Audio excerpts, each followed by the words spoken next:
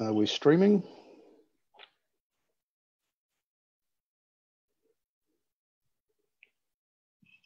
We are live. We are live. Okay, very good. So good morning, everybody, and everybody's looking fine and well. We'll open the meeting with a karakia, and then we'll crack into it. Kia tau te rangimaria, kia whakapapa punamo tia moana. Hei huarahi mā tātou ea te rangi nei, aroha atu, aroha mai, tātou ea a tātou katoa, hui e, taiki e. So morning everybody, and welcome to, there's probably not anyone quite watching yet, but welcome to our first live council meeting. And it's taken us to get to a COVID type scenario to have that, but maybe in the future we'll be able to broadcast live for our council chambers, which will be something awesome to give out to the community. So with the minutes being open, I'll call for apologies, and I don't think we've got any apologies. Declarations of late items. I have no knowledge of any late items. Declarations of interest.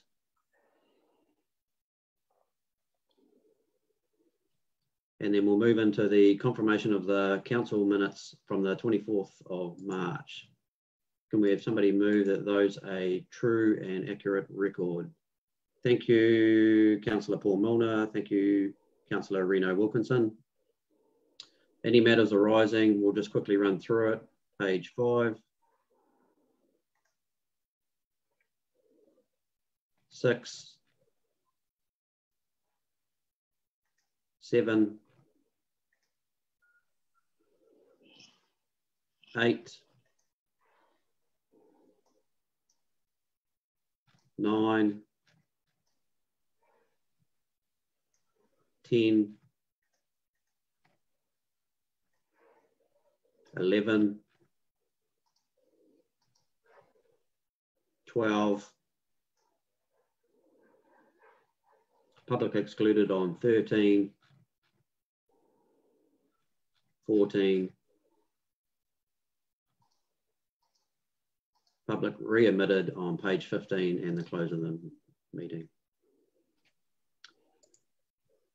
So we'll move into our first agenda item and the Chief Executive's monthly report. Can we have somebody move that we receive the report? Thank you, Councillor Tilsley. Thank you, Councillor Spicer. All those in favour? Carried.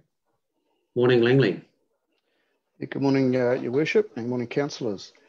Firstly, apologies for the bottom end of the report being missed in the agenda package, and it has been separately circulated with the completed section. Just starting off on recruitment, obviously with the lockdown that's really been on hold. We are though still proceeding with the appointment of a treatment technician with our water services team. So obviously that's a critical service, and it's one that we want to maintain our staff numbers. We've had a number of staff fared well during this period, obviously without the normal procedure being followed, but Chris Linkletter has resigned as our Senior Building Control Officer, and that's a role that we will be looking at trying to fill. He'd been with our council for 19 years. Ross Death, one of our reticulation service people who would be sadly missed, has also gone after 19 years. One of our treatment technicians, Clive McRae, has moved on and will be leaving us, or left us on 15th of April. And our development engineer will be leaving us from our technical business unit. We had some changes, as I guess many around New Zealand will have. One staff member was planning on some travel, and that has now been cancelled, so it's not happening. And we've had obviously been looking at a number of policies as we've been working through the COVID-19 around working in our essential services, but making sure we're keeping the staff safe, and those that could not work from home, we have been granting special leave. Just to monitor how staff are faring up under these new and interesting conditions, we have undertaken 2 surveys, and the first one has come back, and you can see some of the comments there that with the support structures we've put in place, and I guess the recently good communications we have going, that they are at this stage feeling well supported. We've just completed the second survey, haven't got the results yet, looking at the transition and how they're feeling going through that transition. The second item I report's around the COVID-19 update, and look, I'll just take that as read. You can see the services that we are providing under level 3. Primarily our offices have stayed closed, but we are getting out and doing a lot of physical works, construction works, etc., and getting back to some normality. Great to be able to get in and maintain our parks and reserves before we end up where we may perhaps lose some of our better services. Happy to take any questions on that report. Councillor Smeaton.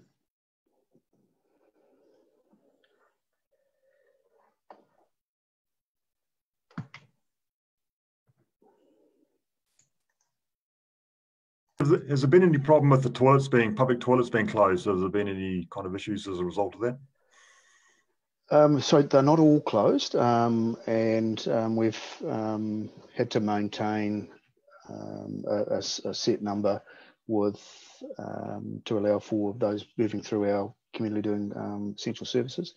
But I'm not aware of any issues. I'll have to look at David Varco shaking his head. No, we've had no real issues. Any other questions for Langley? We'll go Councillor Broad and then Councillor Gentle. Thank you, Toby. Langley, just regards the resignation of Chris Linklater with the building department. We know that they're under pressure to get things done in statutory times. Will in the meantime, short of getting people to fulfill that position, will you guys outsource to make sure we keep on top of that and redeploy staff so that they're still doing inspections? Yes, so we outsource in that area already. So we have a number of outsourced staff, but we will endeavour to make sure we've got sufficient resource and outsourced resource staff to keep up with the workload and try and meet those statutory timeframes. We appreciate it's very, the building industry wants to get back and going and doesn't want any impediments from us in terms of being able to do their work. Thank you. Councillor Gentle. You'll need to unmute, Brian. Okay, I'll keep pushing the button again and again. Okay, that's better. Apologies for that.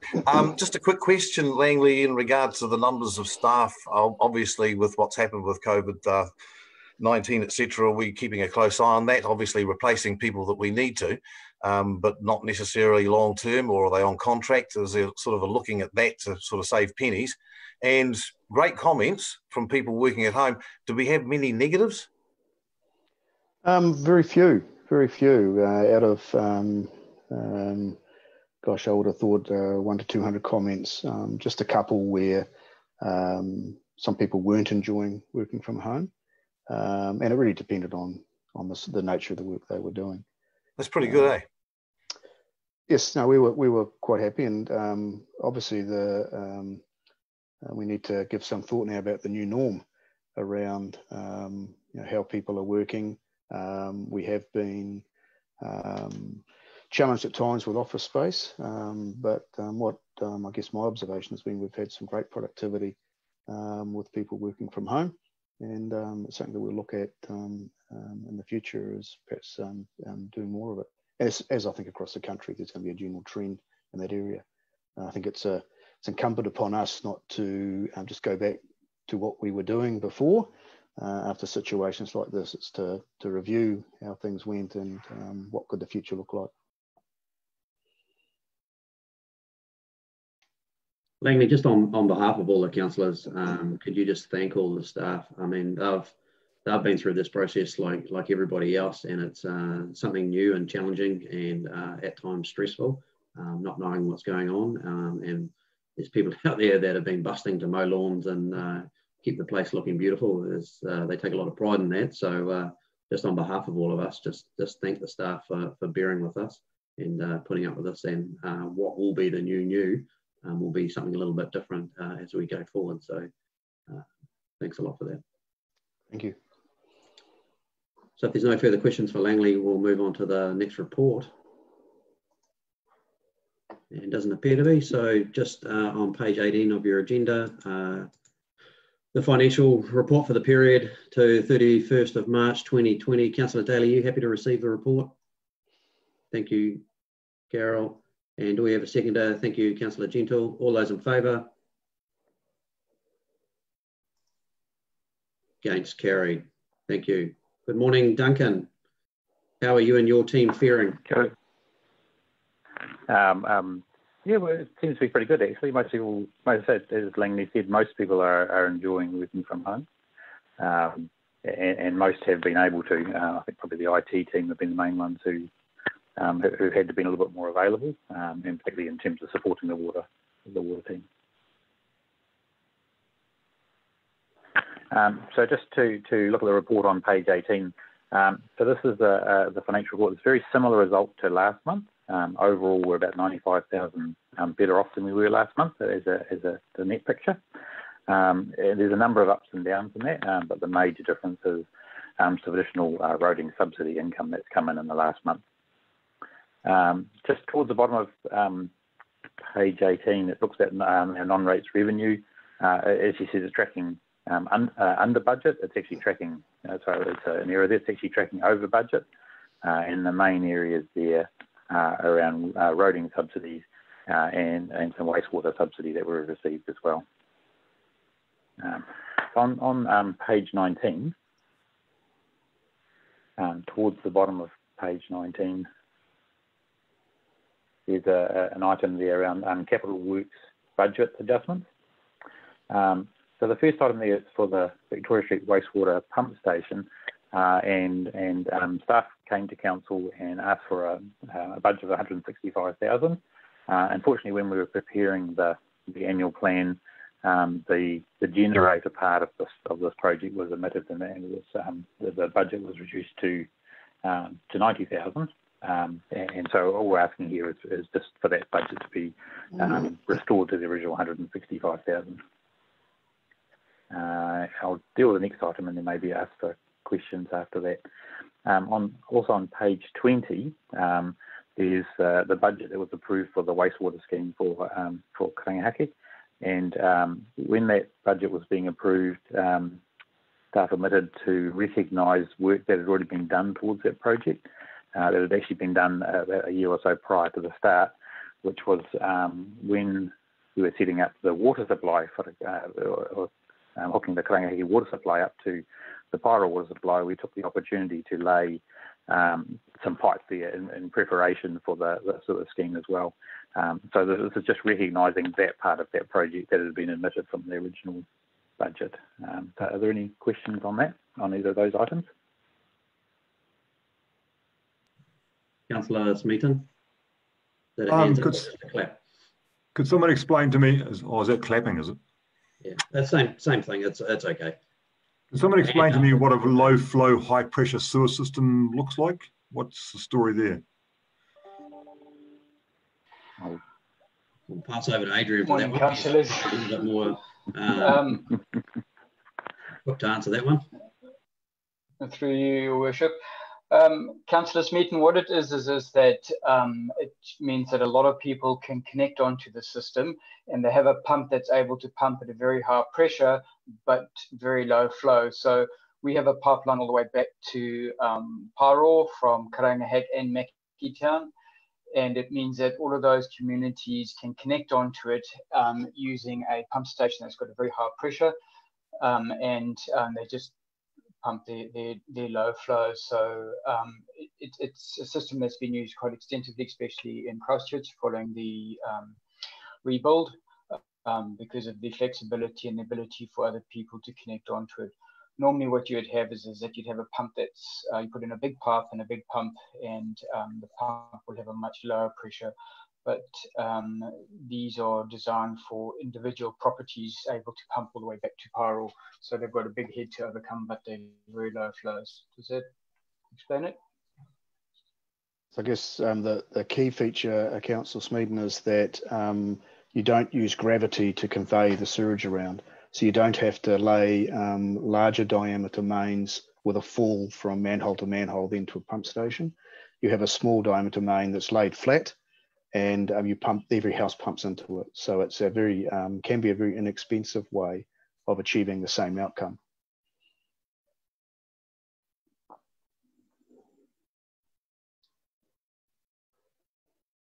No further questions on that one. So Duncan, oh, sorry, Councillor Ray Broad. Thanks, Toby.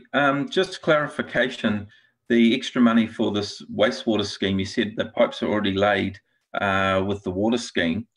Does that mean that really what you're doing is transferring funds out of one budget to another? So that means that essentially the other budget should be reducing, or the costs in the other budget should be reducing by the same amount. So effectively, we're not signing off any extra expenditure. We're just changing figures between two budgets. No. So it was it wasn't charged to the water supply budget, but it was a call we made at the time where laying the two pipes in the same trench saved us significant money. But the cost was incurred, but we just it didn't show in the project costs at the time that report was put through to council. But it wasn't charged to water. Okay, thank you.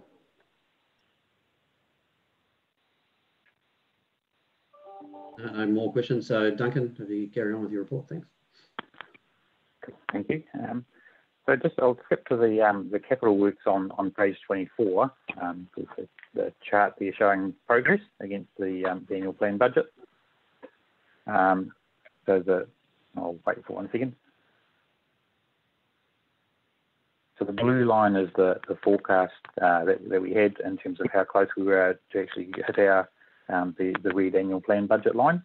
And obviously with the way things have gone, we've really missed the last, I suppose, 6 weeks of the dry weather and the construction period. So there are a number of projects that aren't likely to be completed by the end of the year. I don't have any specific detail, but so that's was just a general comment. I'll take the rest of the report as read and just ask are there any questions.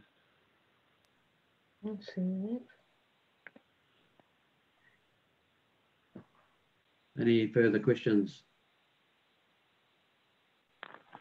Councillor Milner.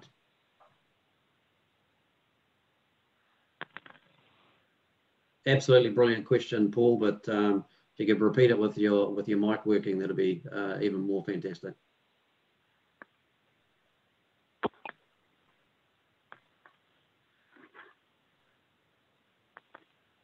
About now. Yeah, we actually preferred it the other way, but all right, fair enough.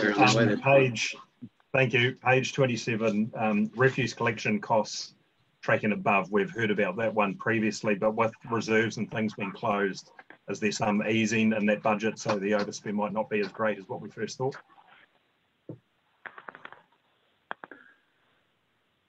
So I don't have any specific information on that. David, are you able to respond?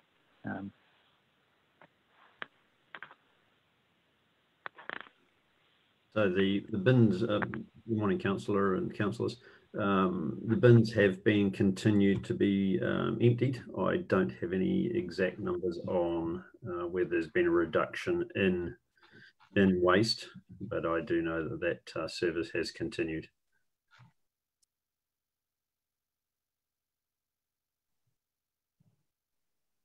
Any further questions for Duncan on his report?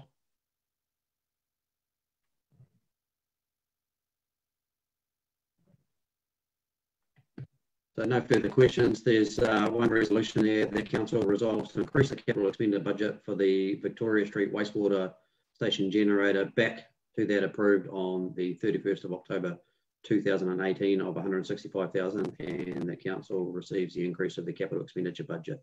for the wastewater scheme. Is somebody happy to move that? Thank you, Councillor Harris. Thank you, Councillor Sarah Howell. All those in favour? Any against? Any abstentions? Carried. Thank you, councillors. So page 30 of our agenda, the adoption of the annual plan report to council. Somebody move that we receive the report. Thank you, Councillor Buckthorpe. Thank you, Councillor Anderson. All those in favour? Against? Carried. Who's the brave one that wants to take us through this one? Is that you, Langley, or Duncan? This is a Duncan report. Thank you, Mayor Toby. So this report is to finally adopt the 2021 annual plan and a number of other resolutions that relate to that we have to pass as part of the process. I would like to acknowledge the extra work load that has been carried out by the finance team, by Steve Baker and Norman, particularly Steve Baker and Norman Vinadell, and again the strategic planning team, particularly Terry and Jolene, who've been the main ones involved in this. It's been a really good process, and we've been able to incorporate a lot of the recommendations from council.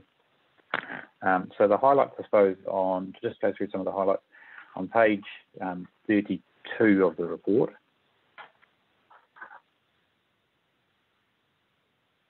It details the revised rates increases. So we had originally been proposing, for non-water rates, we've been proposing 5.43% increase, and we've been able to reduce that to 3.9%, as discussed at the workshop. And also the water rates we've been able to reduce from 6% down to 3%. Page 33 talks about some of the other resolutions that we need to pass. So as part of adopting the annual plan and setting the rates for the new year, we actually have to pass a separate rates resolution to recognise the rates that are also detailed in the annual plan. So there's that resolution to pass, and it's attached as an appendix. Another thing that we do as part of this process is council delegates authority to me to borrow up to a certain amount, which is really the amount that's talked about in the annual plan, plus a margin, because obviously the annual plan balances are just showing the balance at 30 June, and obviously the debt can be a little bit up or down compared to that date. So the amount we're talking about borrowing there is up to 56 million. The beginning debt forecast is 53 million, and we're allowing $3 million extra as well.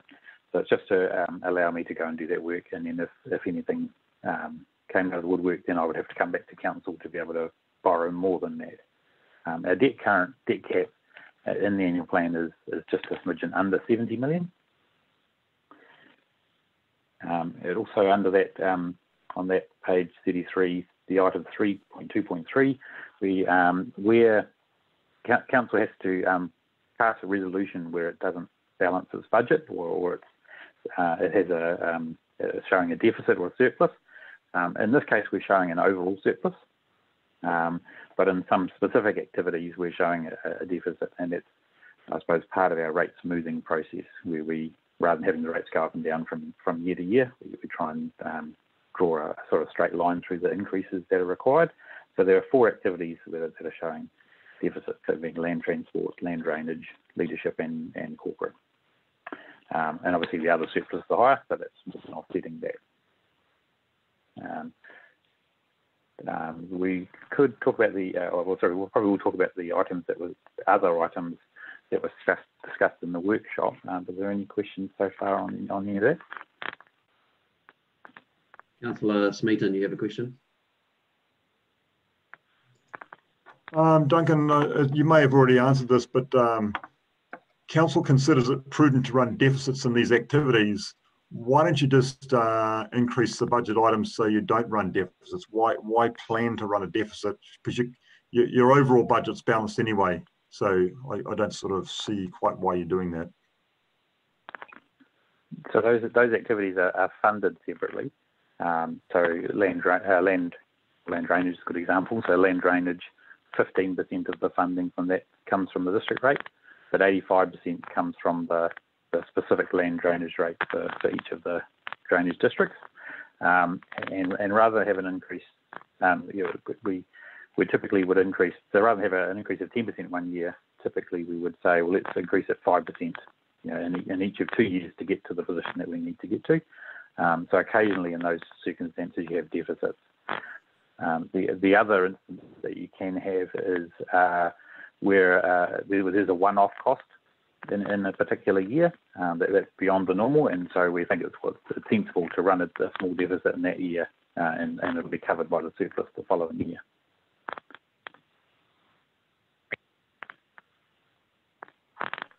A question from Anne-Marie Spicer, Councillor Anne-Marie Spicer, is on page 34, rates holidays.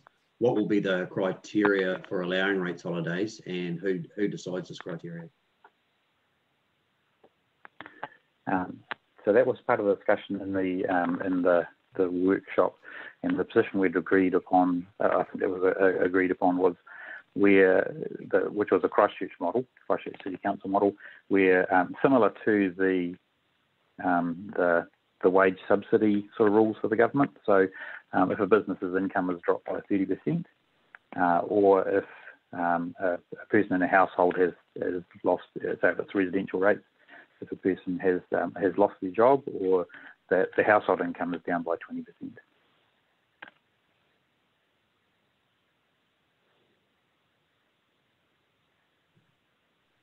Sorry, the other thing to emphasise, it's upon application to council, so people do have to come and talk to the rates team. That's something we really want to emphasise. Yeah, we've certainly been encouraging that as much as we can, that if anybody's experiencing any hardships of any type, to make contact with council as early as possible to start working through and talking through those issues. Any other questions, councillors, before Duncan moves on?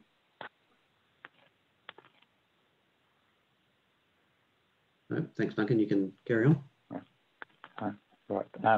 So just there aren't really specific resolutions required for the recommendations that came out of the workshop. Some of them there will be, but there's some of the topics covered in that plan. There's still reports to come to council on. So most of them are sort of already covered by either rates remission policies or there is the penalty remission policies gives quite a lot of quite a broad-reaching delegation to me in terms of writing off penalties. But that was certainly something we wanted to cover off in the workshop and make sure that council that I had a clear steer from you in terms of what sort of approach you wanted to take. One thing we didn't. I'm not sure that we came to a final decision on was the penalty amount. So for next year, council in their workshop, the recommendation was to reduce the penalty to the penalty rate from 10% to 5%, and that's covered as part of the annual plan adoption resolution that we have here. But there's also the penalty that will be applied to the last instalment for this year. So the rates bills are going out in 2 days' time, and they'll be due towards the end of April. And if any of those are outstanding, then typically we would charge a 10% penalty. So it's not a simple matter to just reduce it to 5%, but there's a way we can use the remission policy to achieve the same outcome. So I suppose I was wanting a steer from councillors as to did you want an effective 5% penalty applied to outstanding rates on that, or the normal 10%? Certainly not 10%. The 5% makes sense, and that's just about cost recovery, and that's a last resort. That's before prior to anybody ringing in and deferring payments or talking about payment plans. So that's solely for in regards to people that just don't make any contact or don't make any effort or just don't pay at all. That's what you're referring to, isn't it, Duncan? That's correct, yes. Certainly if people ring in, then we're able to put in in effect to apply that rates holiday to them as long as they meet those criteria. And people who don't ring in or don't meet the criteria, then we would apply an effective 5% penalty to. Councillor Broad. Thanks, Toby. Yeah, I agree that 5% should be implemented now. I think you're going to find people are going to find it hard straight away rather than waiting for a few months to sort of mop it up if there is a problem. But yeah, like you, they need to make contact with the council, put a plan into place, and this is a position of last resort anyway.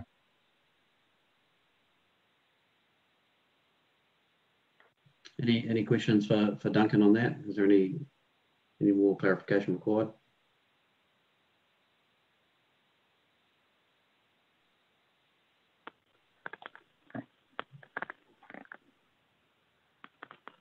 No, you happy with that, Duncan? Okay.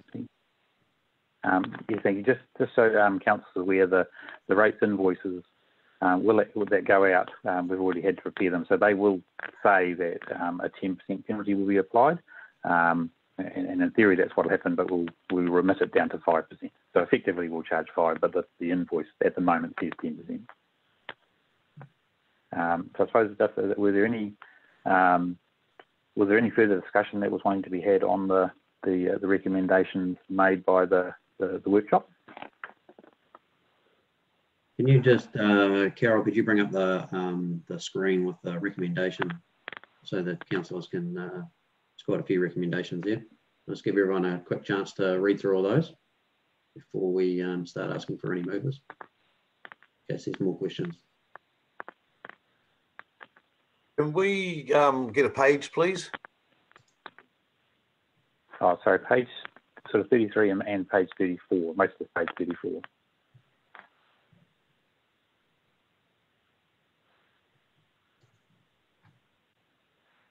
Oh, sorry, and 35.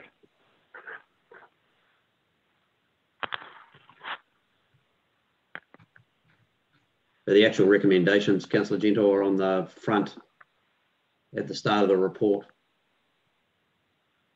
Page 31. Resolution 31, sorry. Yep.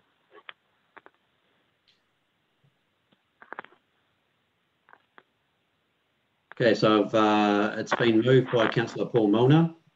Councillor Philip Buckthorpe is happy to second. And you're happy to move and second all those recommendations as a whole, Councillor Milner and Councillor Buckthorpe? Yes, thank you. There's no more further questions on that. I'll put it to the vote. All those in favour? Against? Carried. Thank you, Duncan and Langley, Peter and Adrian. That workshop was certainly beneficial to come to the recommendations of the annual plan that we've got. And while we've heard a lot from other councils, mixed messages from central government, 1 minute it's 0 rates, 1 minute it's not 0 rates. Had a lengthy conversation yesterday at the Mayoral Forum with an enthusiastic academic and gave us his point of view. But the way that we've done it, I think, is the most prudent way of going forward and not putting financial burden just later on and pushing it down further off. So I've had plenty of response through the messaging that we've put out that we're going about it the right way from our residents and ratepayers. So well done, councillors. We've done a great job, I believe. So thank you. Okay, if we move to page 144. So just for all those that are watching, all the pages from 31 to 44 was the annual plan part of the report. So that's why there's a big jump. So we're not skipping stuff. So page 144, the LGA borrowing documents. Somebody moved. Carol, are you happy to move that we received this report?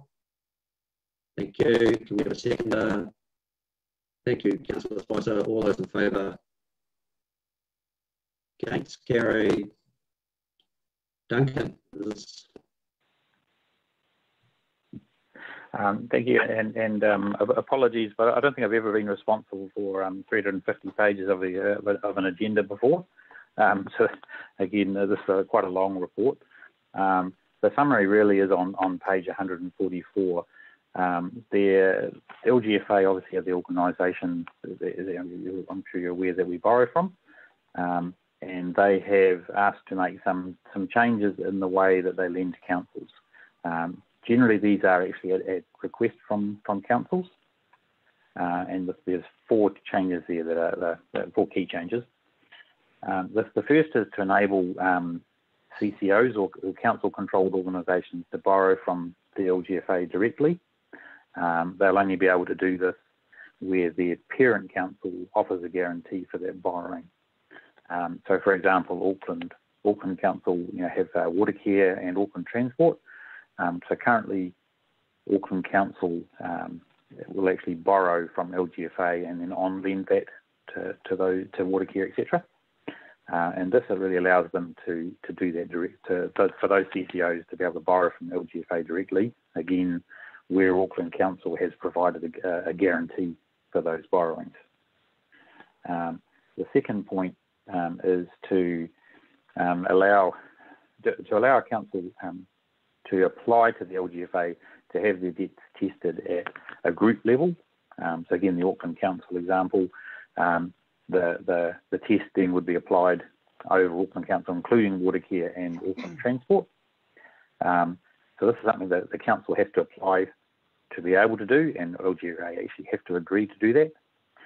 The main reason for doing this is because other organisations like Standard & Poor's, who give credit ratings to councils, they actually take this approach. So it's really to line up with that.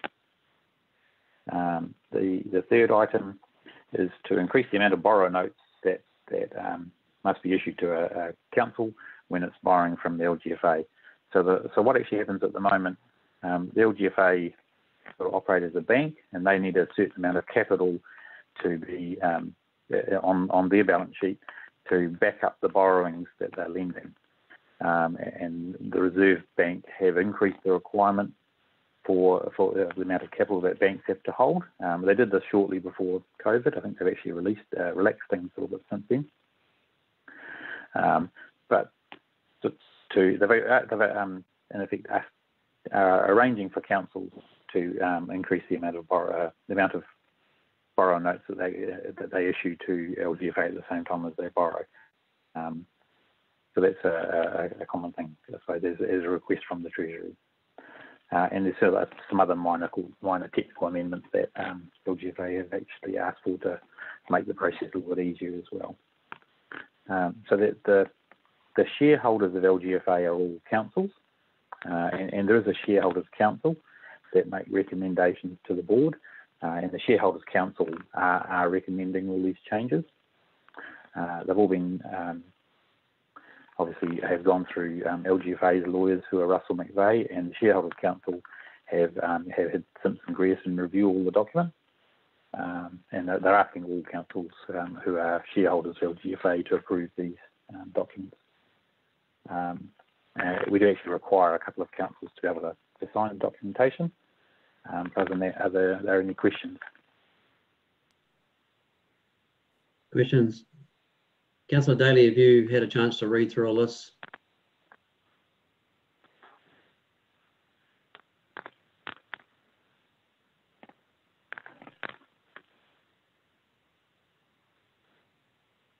You might just need to unmute your microphone there. Me, Toby, I have spent quite some time going through it all. It is quite complex, but I have the basic understanding of what's going on. I've been over it with Duncan, and I intend to go make myself more aware of some of the things that are quite technical, and will take more time to come to a better understanding with it. But the basic idea I do understand. Awesome, thank you, Councillor Daly. Is there any questions for Duncan or Councillor Daly? Councillor Broad. Thanks, Toby.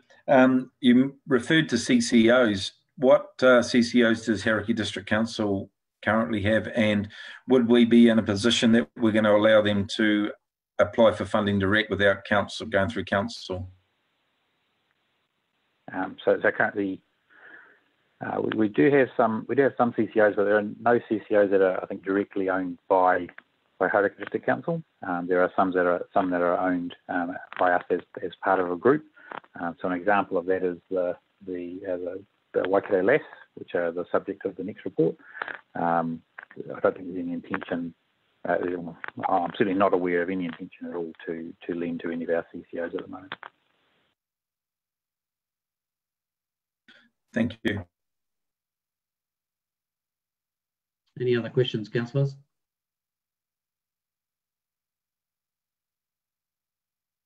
I hope you all read the next 200 pages of Duncan's report. So far, that's about 300 pages or nearly 400 pages that Duncan's presented. That's quite a new feat, Duncan. You're doing well. So if we go back to the recommendations, we've got two options. So option one is, as Duncan explained, or option two is the status quo. So could I have a mover? Carol, Councillor Daly, I'm looking for you for a, you're happy to move option one? Yes, I am. Thank you, Councillor Daly. We have a seconder. Thank you, Councillor Buckthorpe. All those in favour of option one of the report? Thank you. Any against? Carried. Well done, Duncan. We're getting through the agenda now. Thank you. We can scoot on down to page 342, councillors. So Waikato LAS, the 2020 Statement of Intent. I'll move that we receive the report. Can I have a seconder, please? Thank you, Councillor Gentle. All those in favour? Against? Carried. Duncan, are you going to take us through this one? Yes, thank you, Toby. So page 342, really just taking the report as read, I suppose. On page 342, it lists the 5 initiatives that Waikato LAS are actually looking into investigating more for the future. And on page 343, there's a list there of the major activities, I suppose, that Waikato LAS are already carrying out. Other than that, are there any questions?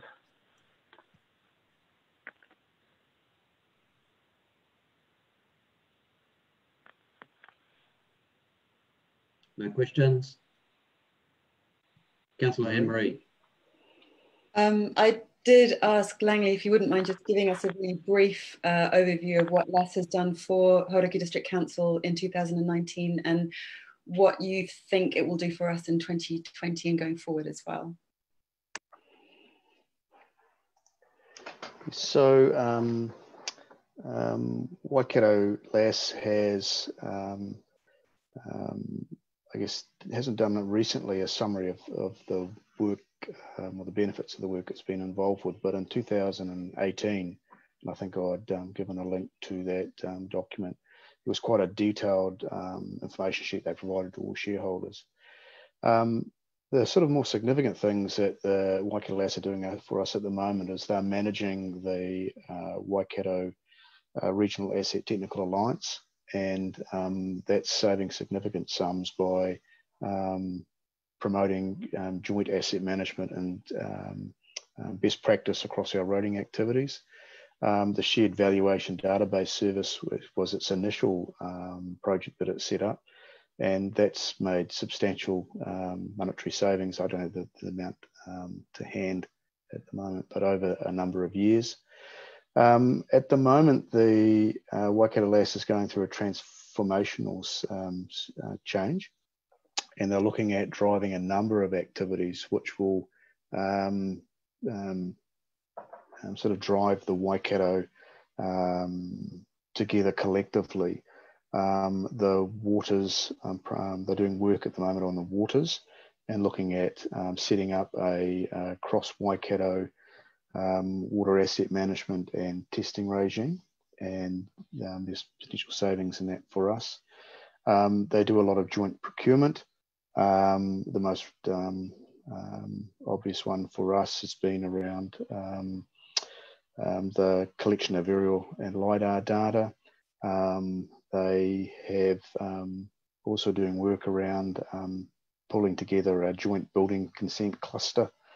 They also, Waikato LAS does a number of services that aren't just for all council shareholders.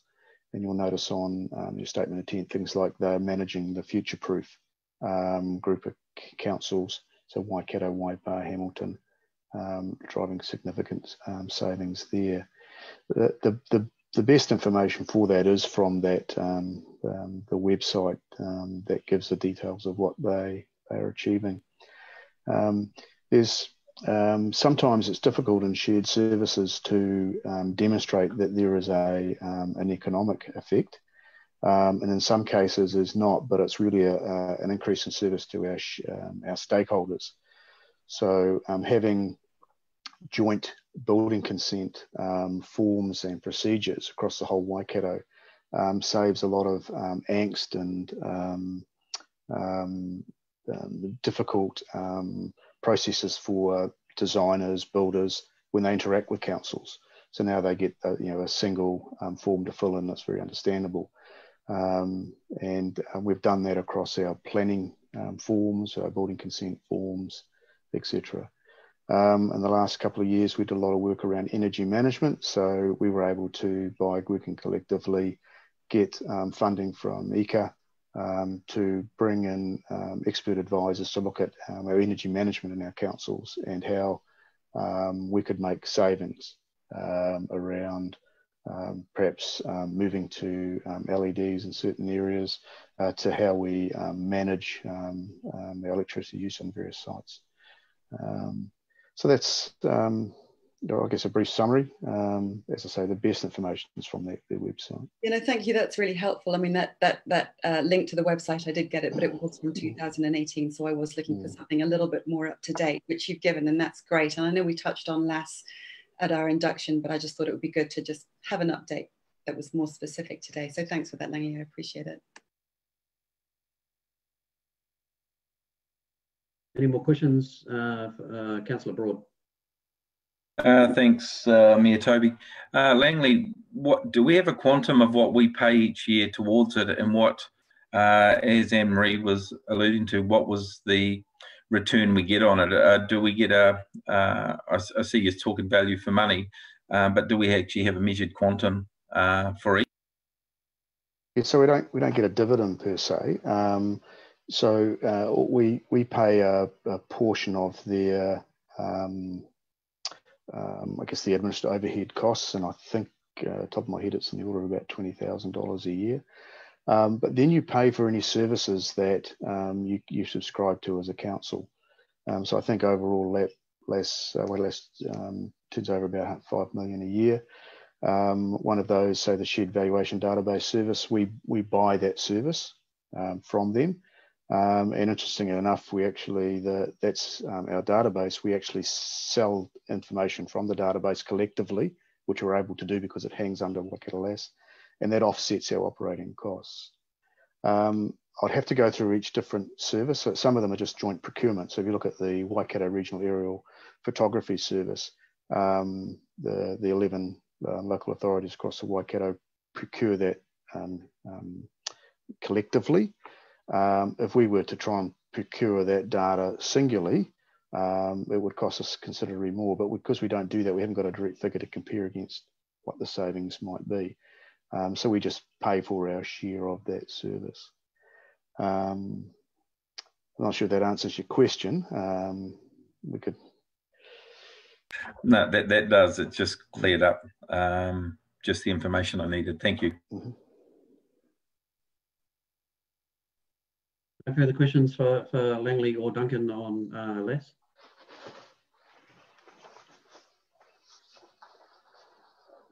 Okay, we'll move on and we'll give Duncan a little bit of a break. He can have some time off from reading out reports. And Peter, Tom, you're going to be up next, so brace yourself. So if we move to page 367, Group Manager for Environmental Services.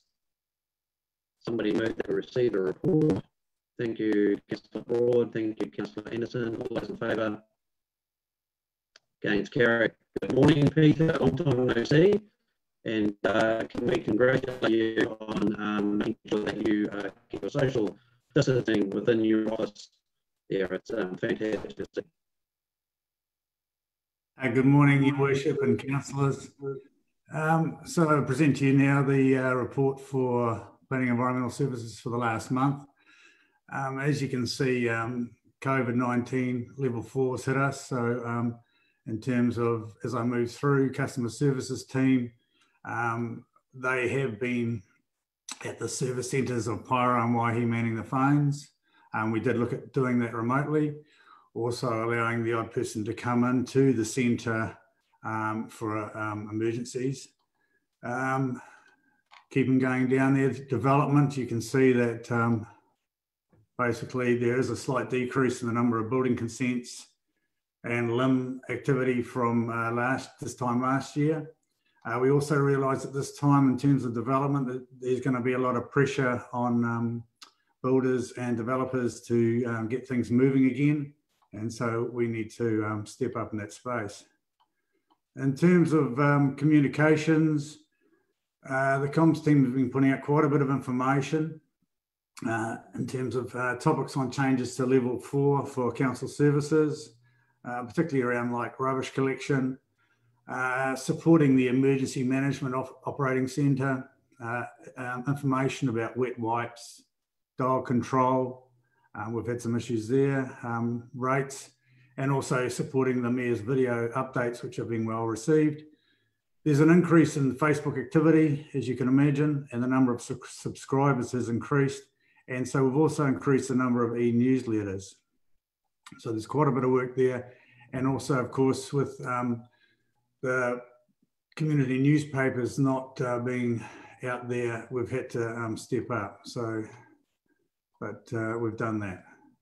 In terms of iwi liaison, what we've found is that there's, we've had some, over the last month, we had some positive engagement with Wellington, with the Department of Internal Affairs in relation to providing looking at a better model of engagement with iwi after treaty settlement. But in recent times, of course, our iwi liaison officer has been busy at the Emergency Operating Centre, and what we're finding is that there's a number of unemployed iwi in particular who are returning home to Hauraki, and they are needing some welfare assistance. So our iwi liaison officer has been discussing this with local iwi community leaders. As we move on to planning and implementation, as I said before, in terms of resource consents, we processed the resource consents as much as we could, but we couldn't do site inspections until level 3. We've just commenced that starting yesterday, and those site inspections are critical for getting those consents out. So we're working through that.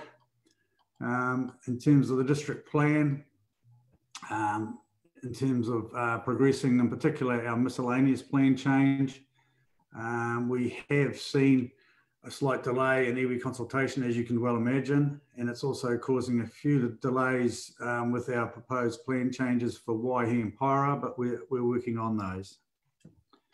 The Kaimai Wind Farm, at this stage, we're still awaiting the cultural values assessment, hopefully by July this year. And depending on when we get that will depend on when a hearing is likely to be for that.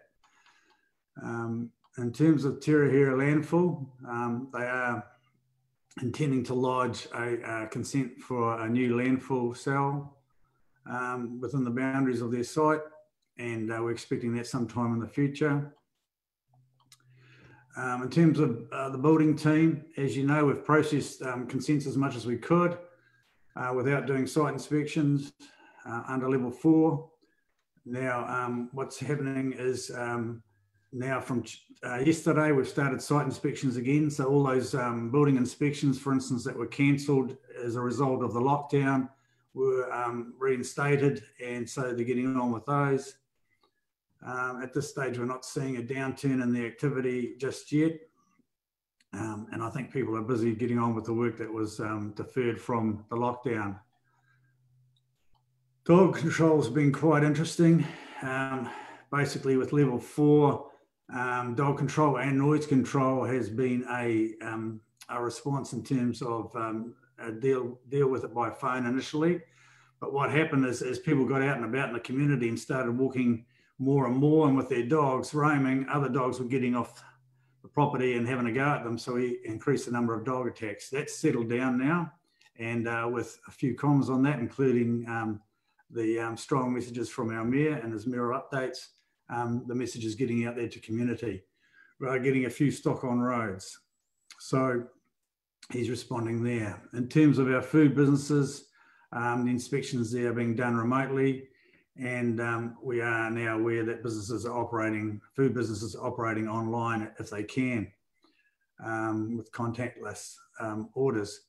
We are getting our lovely, one of our other agencies, FENS, the Fire and Emergency, have, as you know, let the fire ban uplift the fire ban. But unfortunately, we've had a number of smoke nuisance complaints recently, but that's probably the old Kiwi fashion is if you're on lockdown, you start cleaning up your sections and so have a big burn up. But we are getting a few smoke nuisances because you're not allowed to create a smoke nuisance, particularly in our residential areas. In terms of strategic planning, the long-term plan continues, the process continues. However, there is a deferral and a recommendation there in the report for the next workshop to be postponed to be held on 3rd of June. The Wharekāua Coast, the Kaiawa project is continuing with the community panel there. We had our first community panel meeting on the 17th of March and that was well attended. Of course, we're now going online and they're hoping to have the next workshop in May. And also there's a lot of information on Council's website about these projects, including this one. Our consultation and engagement process for policy and bylaw reviews. There's a recommendation there, but we're covering, as you know, freedom camping, dangerous and unsanitary buildings and earthquake prone, etc. That's going to be also delayed, and there's a recommendation there. And then finally, Waihi Mine, there's not a lot happening just at the moment, but the mining company is still operating, but we're not getting any complaints. And unless anybody's got any questions, that's my report, and the recommendations is on page 367. So we will get to that, Peter, but yes, there are some questions. They've been banking up. So I'll first go to Councillor Milner. Thanks, Toby, and thanks, Peter. Just regarding the dog attacks, normally most dog owners are pretty responsible, so it would seem what's happened is the exception rather than the rule. What's the nature of the attacks and how are the victims being dealt with, or is it just a minor sort of things, but there's been a lot of them? So could you just expand on that a little bit more, and what's been the result of the people that have been the victim of the attack, please?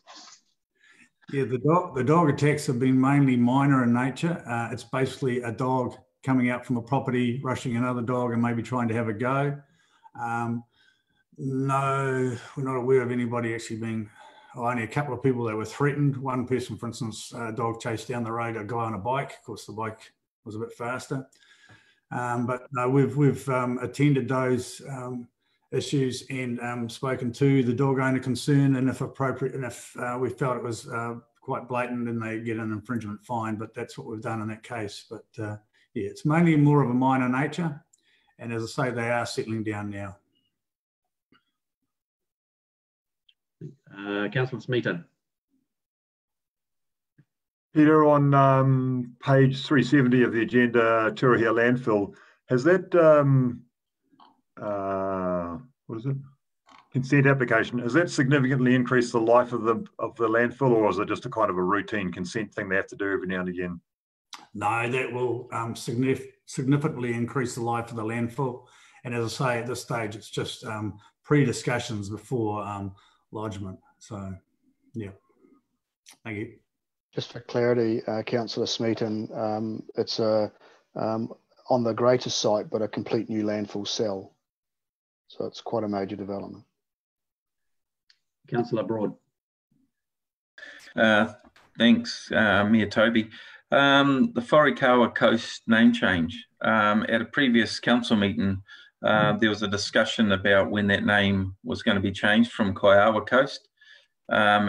I believe that at the time the decision was that it would be consulted with the public in Kaiawa, and if they supported it, that the name change will go through. I haven't seen any information responding to that. I've had discussions with a couple of people in Kaiawa, and they're not pleased at the name change.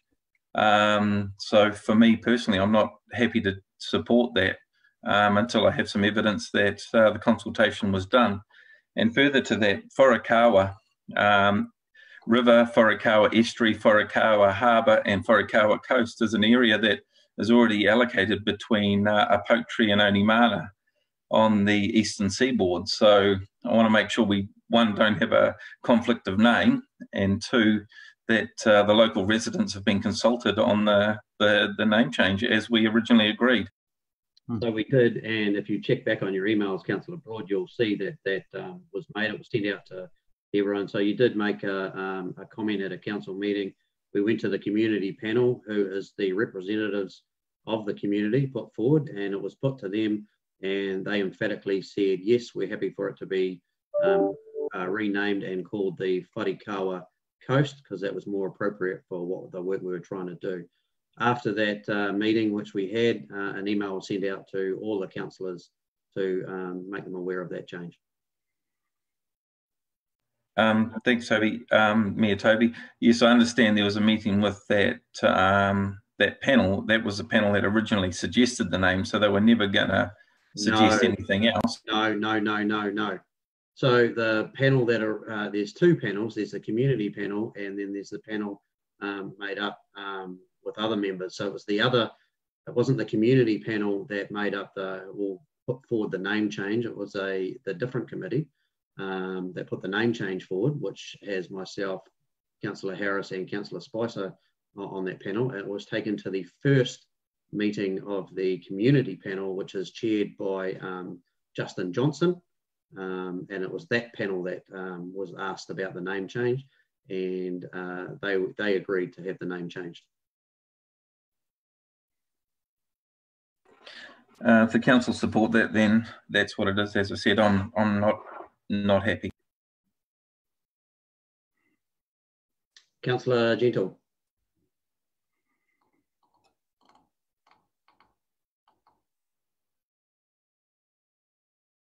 You just need to unmute your microphone there, Councillor Gentle. Push the buttons and they don't work. Okay, I'll blame the computer. Through me, Toby, Peter, just three questions in regard to page 370. The Tirahira landfill was one that Duncan did ask part of. I was going to ask how long that would extend the life for, rather than would it extend the life. How long would it extend the life? And after that, where to? Is there sort of a plan B in place? B, or question two, the regulatory services building consents applications, 13 new dwellings, that was obviously prior to COVID-19.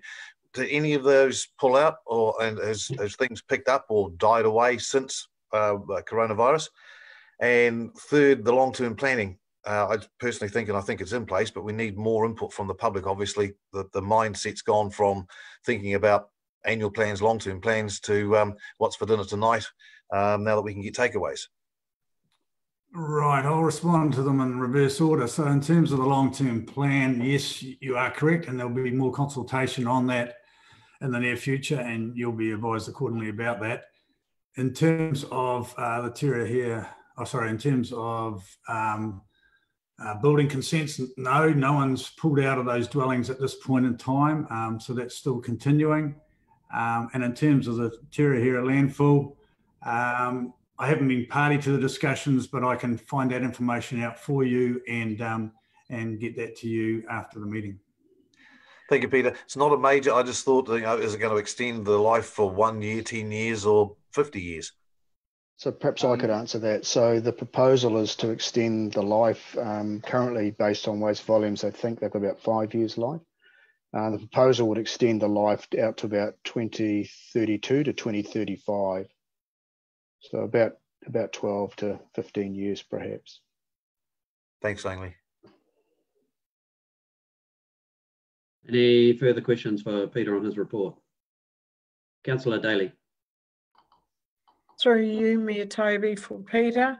The checks that are being done online now for the food premises, did I understand that correct, that they're being, like renewals or new ones, are being applied for online? And if that is the case, is there going to be physical checks still done on premises? Currently, the checks are being, in terms of how we approach that under COVID, is being done remotely. That's being advised to us by the Ministry of Primary Industries, and it's mainly looking at their food control plans and how they maintain that food is safe. So there's no physical checks at the moment. Possibly under level 2, that may move into physical checks. So, and it's really accommodating those food premises that are making changes to their process, particularly to accommodate online deliveries and contactless deliveries at the moment. It's not doing new premises at this point in time. It's just that I believe that everybody should be checked physically. The premises should be checked physically. I agree with as much online as practicable, especially with what's gone on. But at the end of it, I believe every premises should be checked physically. And we concur with that, and that will be done. But just at the moment, it's being done remotely and under the guidance of the Ministry of Primary Industries, who basically dictate as to how we deal with this, deliver that service. Thanks, Peter. Okay. Any further questions for Peter? Oh, sorry, Councillor Harris. Thank you, Mayor Toby. Just going backwards a step, as I do occasionally, I just wish to endorse Mayor Toby's comments surrounding the renaming of the Kaiawa 2120 to Wharekoura 2120. I'm a member of both committees, the Joint Working Party and the Community Working Party, and I believe that the process that was followed was robust and was fit for purpose. So I do endorse what Mayor Toby has suggested.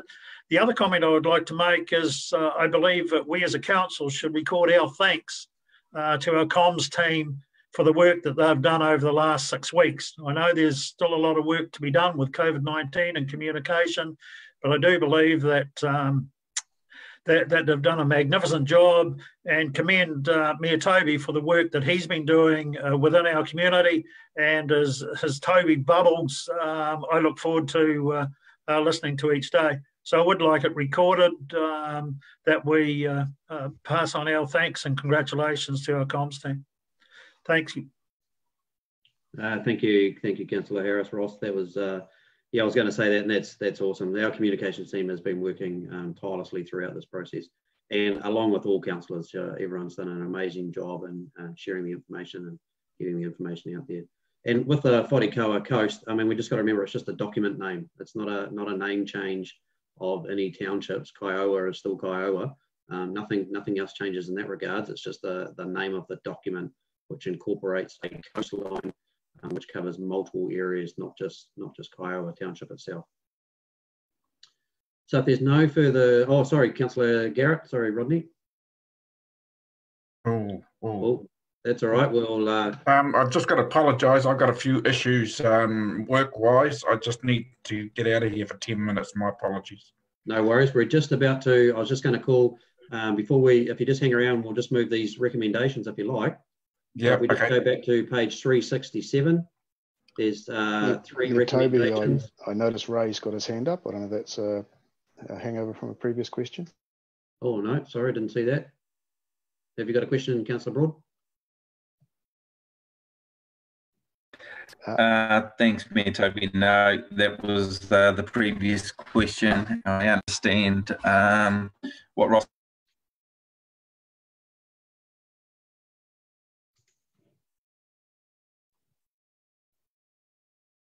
Awesome. So we'll just go back to page 367, the 3 recommendations. Could I have a mover for the recommendations? Thank you, Councillor Tilsley. Thank you, Councillor Smeaton. All those in favour?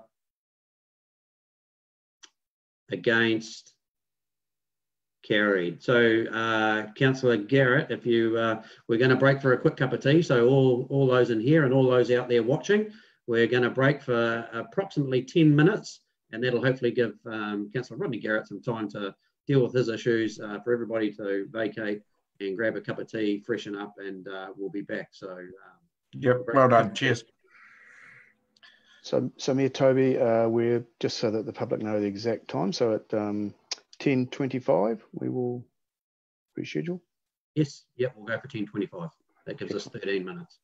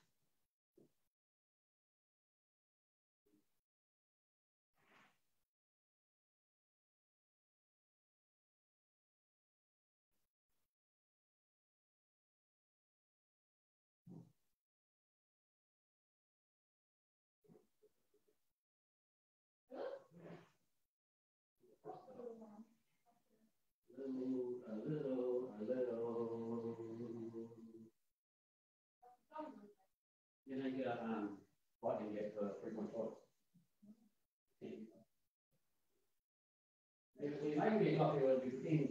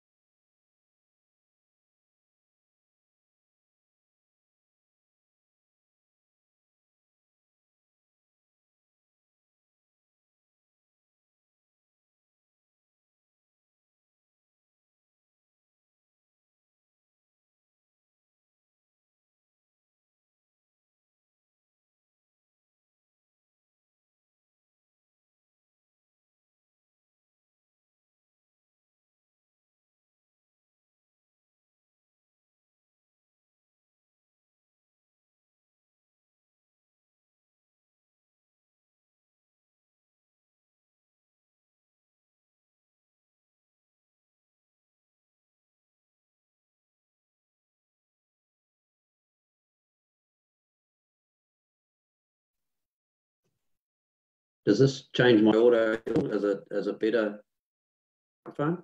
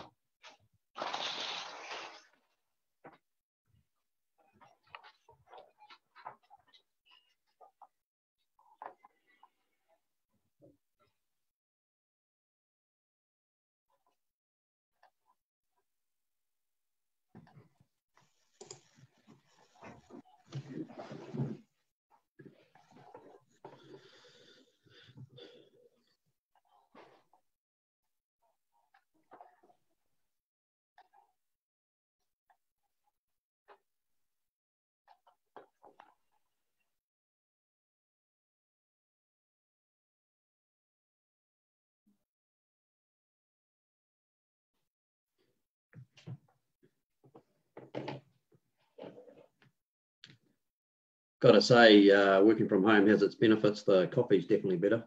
Got Moccona. I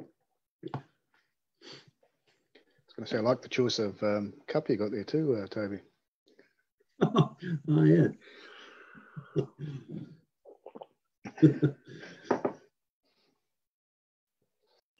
Okay, I'm back. I'm back now. It's going to start me up. Yep, no worries. So we are still portraying out there live to the world. So don't forget your best behaviour. Best behaviour, eh? I'm back. You can hitch me up.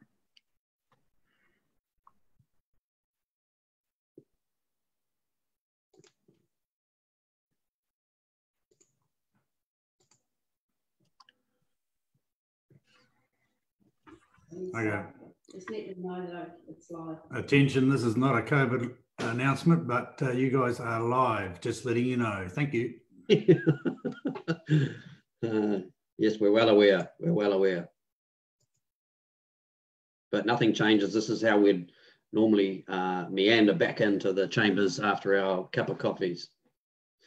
But we finally have got better coffee with the Moccona.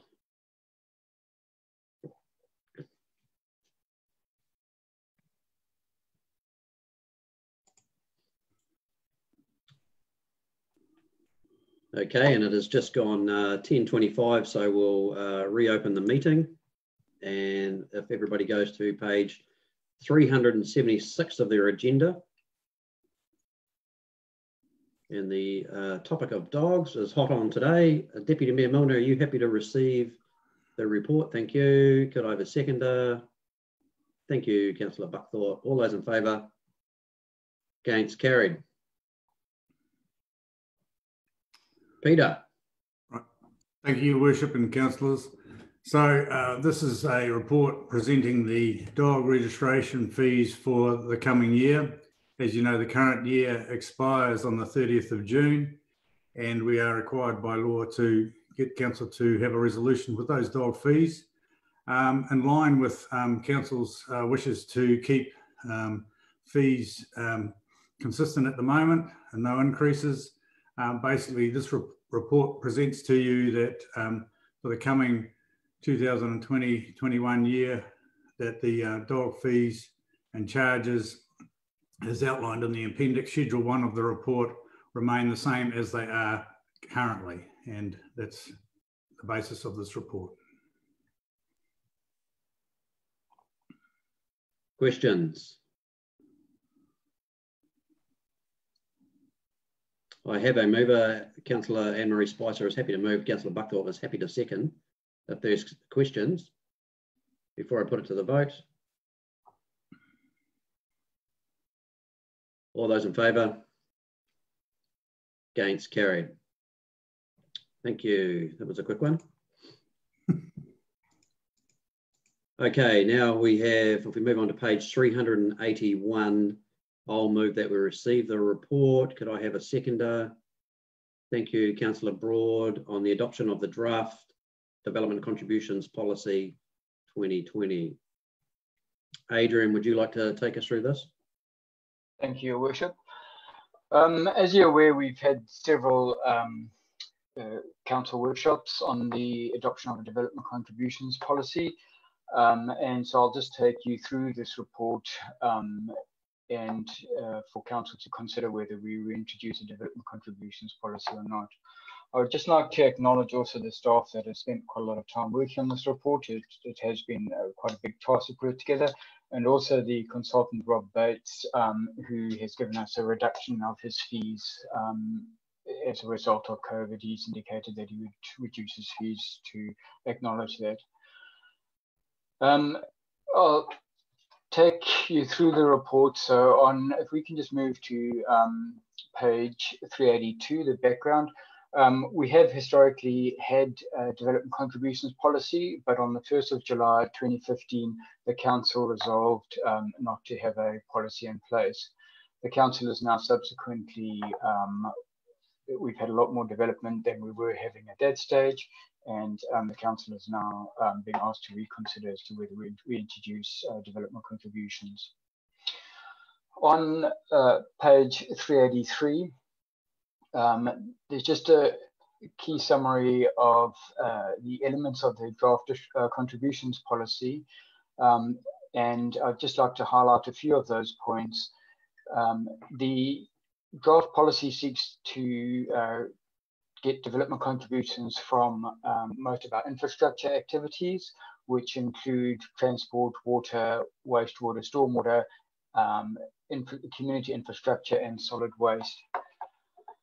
At this stage, there's no business, industrial and industry development contributions for community infrastructure or solid waste. We will review that when we consider the development contribution policy for next LTP cycle. We also haven't identified any development contributions for land drainage, and the reason being for that is that we none of the work there has a bearing on growth at this stage. We've had to develop different geographical areas in accordance with the code, or catchment areas in accordance with the Local Government Act, and we have some of those being district-wide, primarily land transport and solid waste, and one or two for water and wastewater, but generally for the more localized assets such as water, wastewater, and stormwater, the catchment is restricted to the area that the suppliers for. So, for example, any development contributions around for the plains for water, the catchment is the plains area and all of the people who benefit from that catchment. The policy does include expenditure on historic capital work that has been done, and it identifies what spare capacity there is, and that capacity is available obviously for development. It must be noted that this development contributions draft policy is for a period of 8 years, so the last 8 years of the current long-term plan cycle. Usually it's a 10-year cycle, but we will revise that in for the 2021 policy review.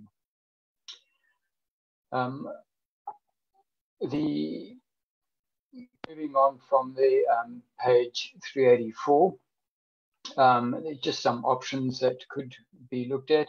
The council has indicated that their preference is to reintroduce a policy by 1 July 2020. The alternative would be is that we could reintroduce it next year in 2021. However, that does affect our ability to get contributions from developers in between now and then. In some way, we can use financial contributions. However, it does those address a slightly different take. The engaging with our communities, you would have seen that there was a consultation document attached to the council agenda that went out. And so we will seek, if the council is wanting to reintroduce the policy, we will seek feedback from the 1st of May to the 25th of May. We have a targeted stakeholder meeting on the 15th of May, and I'm going to have that as a Zoom, and the focus of that will primarily be for developers and will be around determining the units of demand, which causes the biggest confusion in the policy. I'll give an overview of the policy, how that is prepared, but then spend some time working through the units of demand, because units of demand determine the size of the policy. Section 5 considers the various options available to the council and discusses the pros and cons of those. And then Section 6 just indicates that at this stage of writing of this report, the staff didn't have a recommended option, as the council workshop was held subsequent to the preparation of this report. Before I complete the feedback on the report, if you could go to the draft development contributions policy document that was circulated, and go to table 2, which is located on page 10 of the draft policy, table 1, you will see the schedule of development contributions that are payable and what makes up each of those individual contributions. So generally, the development contributions range from approximately 2,500 for Kaiawa up to about 9,500 for Parole, and 10,000 nearly for Kirapahi. And it identifies the various contributors to that. Moving back to the report, going back up to the recommendations that are on page 381 and 382. I'll pass on back to your worship. Questions or comments? I just thank everyone. I mean, the workshop, we went right through this this policy and looked at all the options. So we have certainly spent a lot of time on it, but if there are any further questions or points of clarification before we go into it too much further, Councillor Broad. Thanks, Mayor Toby. Just want to point out that, yeah, well, the timing mightn't seem ideal for reintroducing this. It's something that as a council we've been working on for a while to redo it, and just to reassure people the reasoning behind it. It's to take the pressure off the current ratepayers for infrastructure costs, and going forward, that when capacity is taken up in various infrastructure, it means all the ratepayers then share the cost for improving it. In this case, what we're doing is saying that if you want to develop or increase or subdivide, you pay a share towards that capacity that you're now using and taking up. So it makes it fairer for development, and it makes fairer for existing ratepayers that they're not subsidising to a certain degree developments that come along, but everyone sort of inputs equally. So I support that. We've got to drive this forward, and with public consultation we'll get more guidance. Thank you. Any other questions?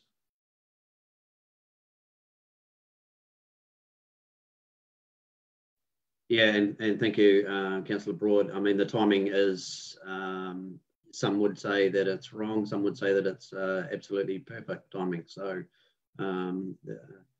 at present, our ratepayers have got enough of a burden just with our current infrastructure costs, let alone adding any more to those. So if you look at those tables, table 1 and table 2 that Adrian was referring to, and the variations between the Kaiawa to Paeroa, the 2,000 to 9,000, I mean, the development contributions aren't huge in comparison to some of our more immediate neighbours as far as development contributions go. But it does just help spread that cost and spread that cost a little bit more evenly across them and the whole district. So I'm certainly happy for it to move forward, and I'll move the recommendations. And could I have a seconder? Thank you, Councillor Wilkinson. And I had multiple people putting their hand up for that. So all those in favour, please say aye. Those against? Well done, Councillor Harris, for putting your hand down quickly. So that's the recommendations on page 381. And then we go for 2020, not 2021. Thank you, Councillor. So we'll move on now to page 389, Community Initiatives Reports. Councillor Tilsey, happy to move that we receive the report. Thank you. And thank you, Councillor Anderson. All those in favour? Against? Carried. David Varco. Can I just comment that you look much better without your moustache than you did with your moustache?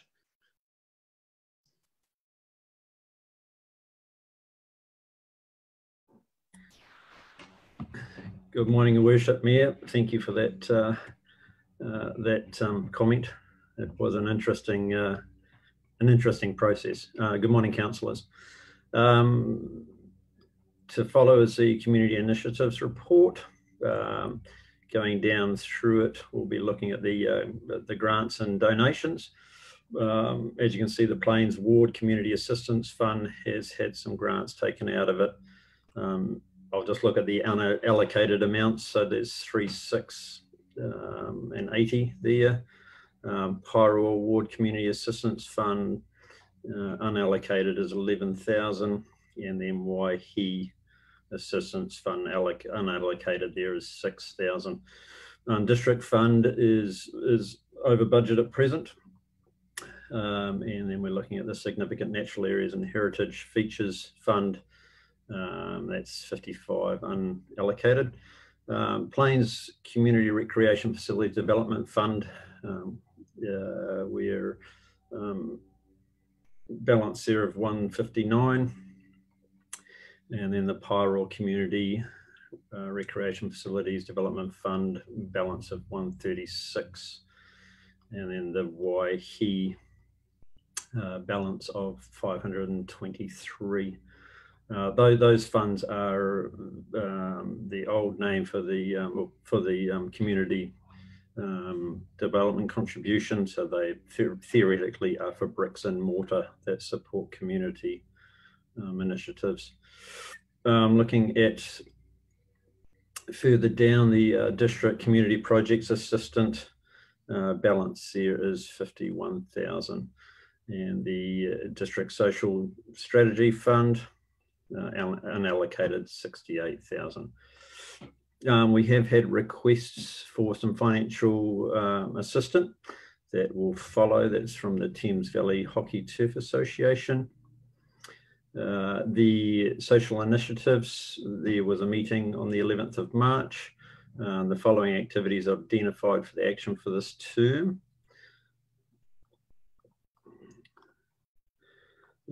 Following up on the sister cities, of course, with COVID-19, the planned exchange for August and October has been cancelled this year. And the relationships will continue to maintain with a review of the 220 exchange program occurring in January 2021. And Also just on there was the cancellation of Anzac Day, unfortunately due to COVID-19 response.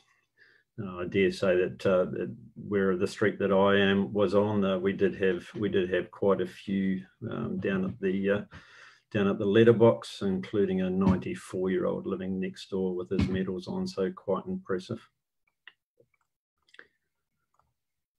The Thames Valley, on page 396, the Thames Valley Hockey Turf Association has requested for some financial assistance. They've asked for $20,000 to come out of the Plains Community Recreation Facilities Development Fund. The purpose of the asking for funds is for the installation, to help for the installation of LED lights on their playing fields.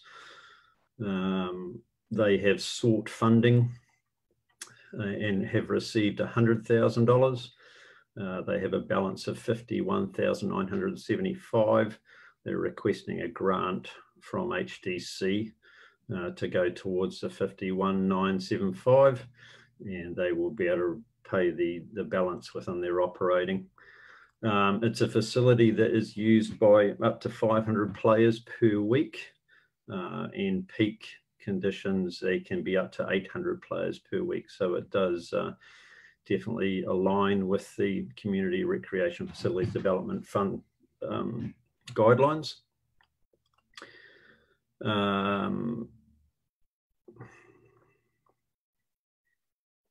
The options that have been put in place is decline the request. Option 2 is grant the $20,000.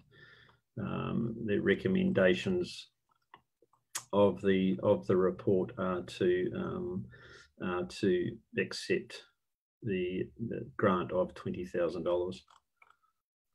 We haven't quite got into that report yet, David. That's the next item. So we'll just get questions on your first report, and then we'll get into that report. Councillor Smith.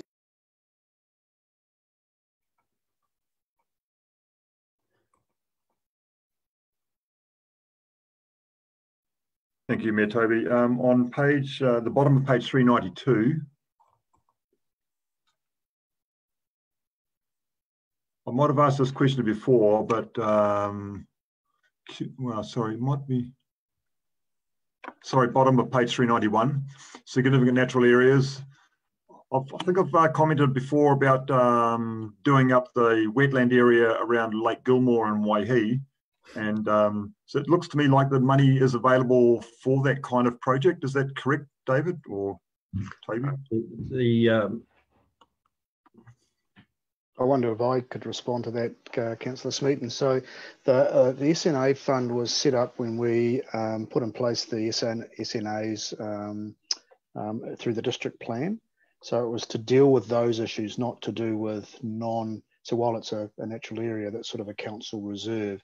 So it's for SNAs on private property where we've lifted the status, we've put in place an impediment on land use. And if someone wants to fence those or develop them, it's available for those on private land. I don't think there was ever intent that we would put it towards public works on public land. Can I just take that a bit further then? Are any of those other funds in this section of the agenda suitable for the likes of that project to apply to? Your ward discretionary fund. There are a few funds that you could use to repurpose that money. There's also Waikato Regional Council has funds for some of that kind of stuff. So there's plenty of options certainly out there. Thank you. No worries. I just have a question on page 390. I made a note. The Kirapehi Marae, the Korowai project, there's still that $500 sitting in there, and that money didn't actually get spent and has been asked to be pulled out of that report, and the tally should reflect that. So can we get that removed, and so they know that there is a spare $500 that they can use, and I'm sure the wards with their discretionary funds are going to be using them for all sorts of projects coming up to help their respective communities throughout this COVID process. Is there any other further questions for David Varco on that report?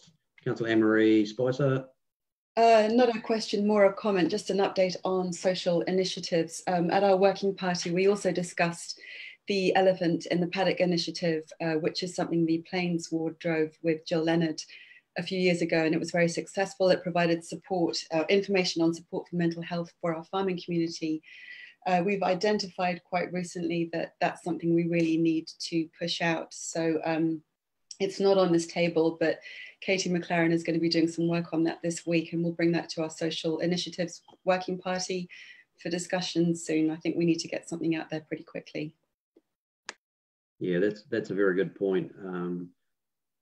The COVID has sort of overshadowed our farming community, or the agricultural sector of our communities that we are in. I think it's the worst drought conditions recorded. Would that be right, Duncan?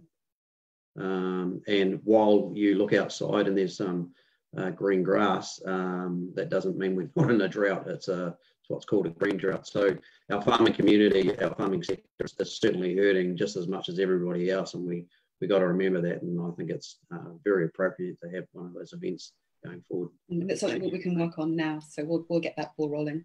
Awesome, that's great. Any, Brian, Councillor Gentle, you had a question, and then I'll come to you, Councillor Smeaton.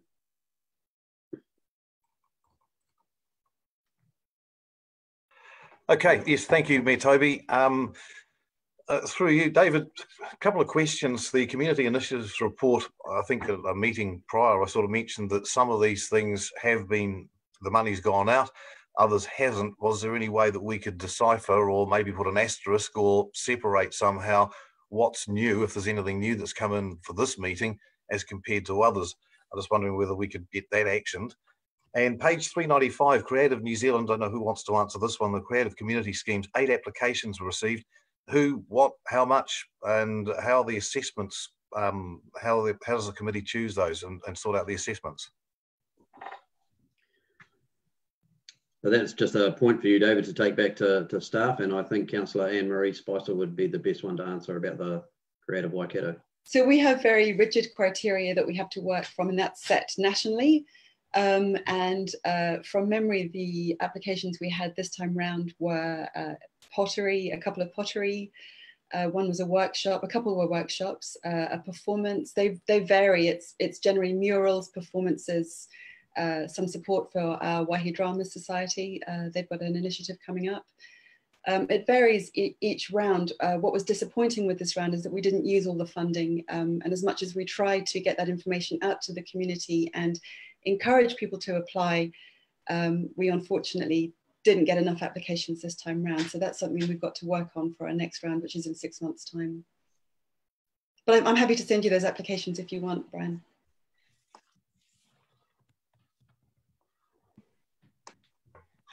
I'll unmute myself. Yeah, sorry, no, I appreciate that. Thank you, Anne-Marie. I just don't know too much about the background, which is probably what the public is saying the same.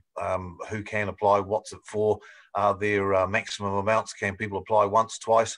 Do they come back to you annually? Just those sorts of things might be good to clear up. Yeah, so people do apply regularly, and there aren't limits. Usually grants are for about $1,000 to $2,000, but it varies. They're small grants. And we do put publicity out there. Our comms team is very good at doing that. We just don't seem to get that reach out there. So maybe we need to be more creative in that space. I'm not sure, but happy to share all that information with you, Brian, absolutely. And with everybody else if you're interested. Thank you. Councillor Harris. Thank you, Mayor Toby. My comments were related to the next report that David moved on to. So I'll wait until that report comes up. No worries. Councillor Buckthorpe, was your question for this report or the next report?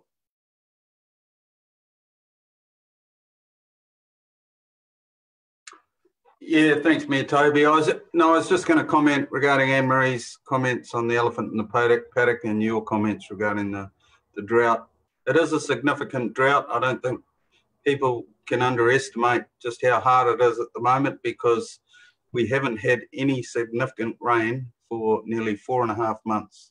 So that in itself would just about be a record. And feed supplies are very, very hard to buy in at the moment. The cost of feed's really expensive, and most people have had to dry their cows off early. So there's no cash flow basically coming in from May, or very little through from May to next calving. So yeah, the pain's going to start hitting around the middle of winter. So that project would be really needs to get off the ground. So if Katie needs any assistance with it, I'm happy to help, and we can work in line with the Farmers Trust to get the right outcome. Cheers. Thanks, Philip. That's great. Councillor Smeaton, did you have another question or another? No, I was just pleased that the commentary had come out about the drought. So most of what is needed to be said has been said, and I've sent an email to a few people as well, which you might not have seen yet, which takes it a little bit further. So thanks for discussing it. No worries. Any further questions for David on the community initiatives report? If not, we'll move on to the next report, because there seems to be a few questions on that. So if we just move on to page 396.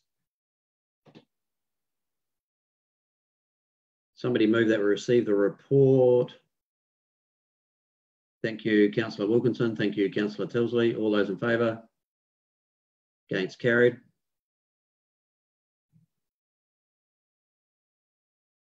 David, now you can elaborate more on the Thames Valley hockey turf.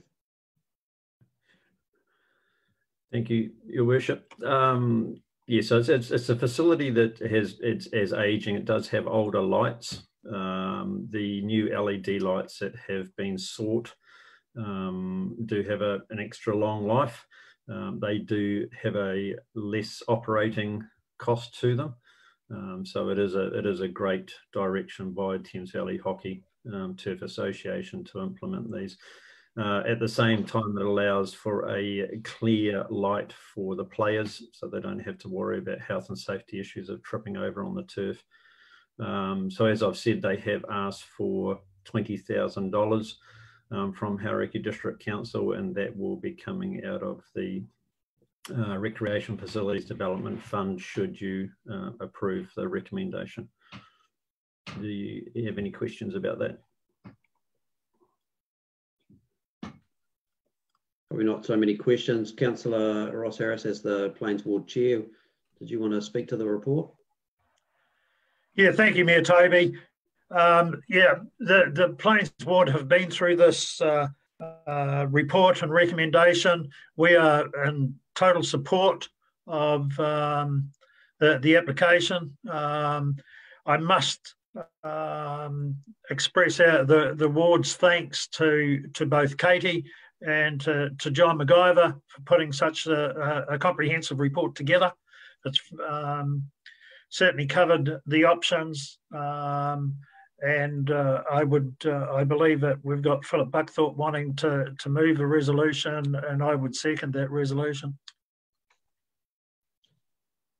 So we have a mover and a seconder. Before I put to the vote, is there any questions or points of clarification that anyone requires? Councillor Milner. Not so much clarification, just I know it didn't fit exactly with what the fund guidelines are, but really when you look at it, it is a new piece of infrastructure, and to me it fits perfectly. It's a well-used facility, the community supports it, and it's not just Ngatea, it's right across the district and from further afield outside the district. It's a sub-regional facility. To me, it's well deserving of this funding, and I fully support the resolution. Thank you, Deputy Mayor Paul. Brian, Councillor Gentle, did you have a question?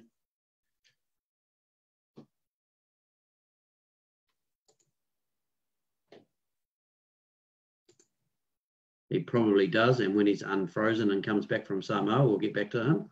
Councillor Broad, did you have a question? Thanks, Mayor Toby. Yeah, just backing up what Ross has just said. the lights that were installed were 1992. They're pretty well past their use-by date, and to a point where they turn off and on during night games, which has becoming a dangerous situation for players that are trying to participate. And if we're looking to make things localised and keep players in our district, which isn't just Ngāti, but the whole Hauraki district, it takes in Te Ara, Thames, they play. It's something that we need to upgrade. It's a facility that the council actually own, and the lands the council owns. So I think it just improves our facilities. And if you look at 20-something years that the old lights went for, it's a small amount to pay to keep community situations safe. So I'm happy to support this as well. Councillor Gentle, have you come back, or are you still a bit frozen there? He might be gone. We might have to. Apologies. I'll have to put it to the vote without Councillor Brian Gentle's question. Unfortunately, he's gone into lost mode. So we've had it moved by Councillor Buckthorpe. We've had it seconded by Councillor Harris. All those in favour, please say aye. Any against? Carried. Hopefully Brian can get back in at some point. So page 403, Community Recreation Monthly Report. Councillor Wilkinson, are you happy to move that we receive the report?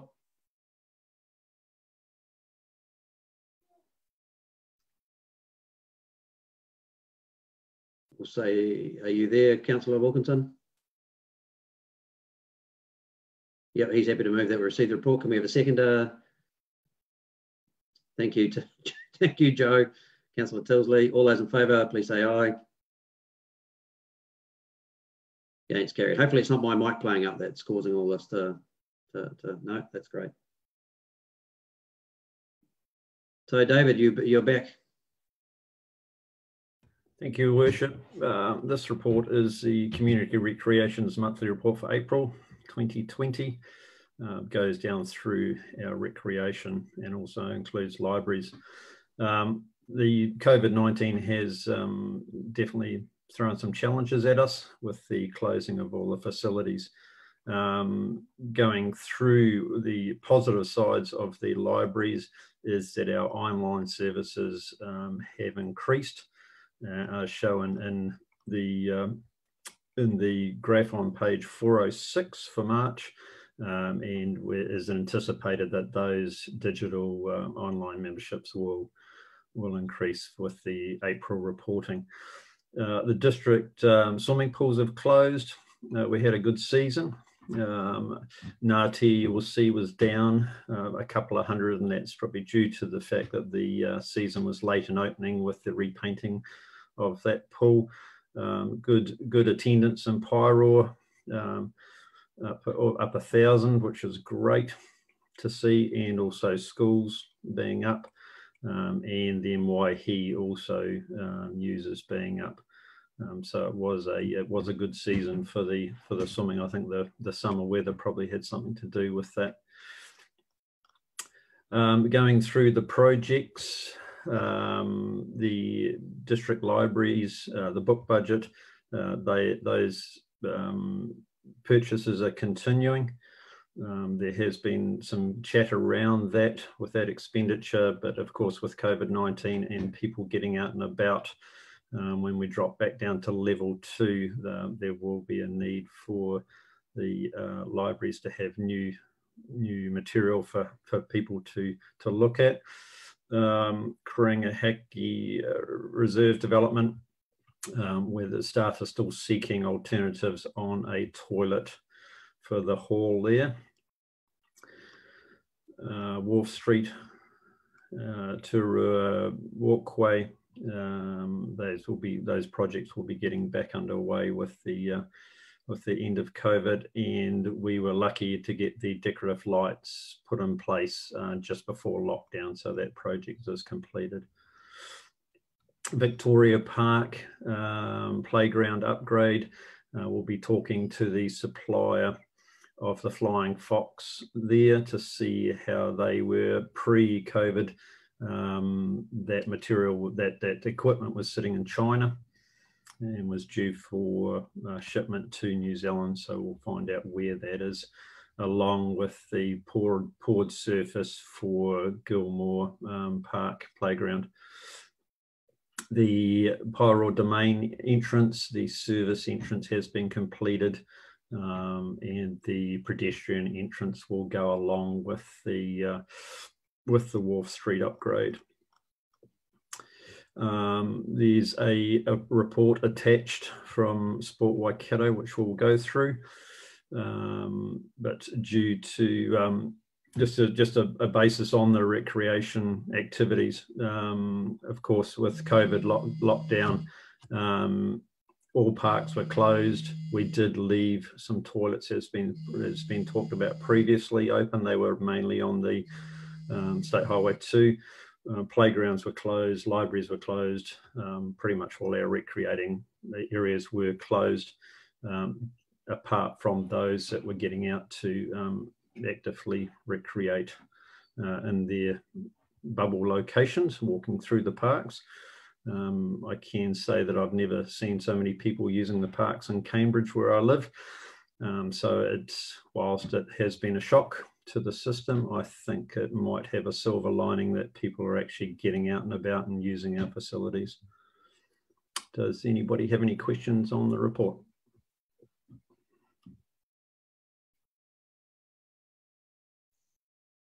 Councillor Daly.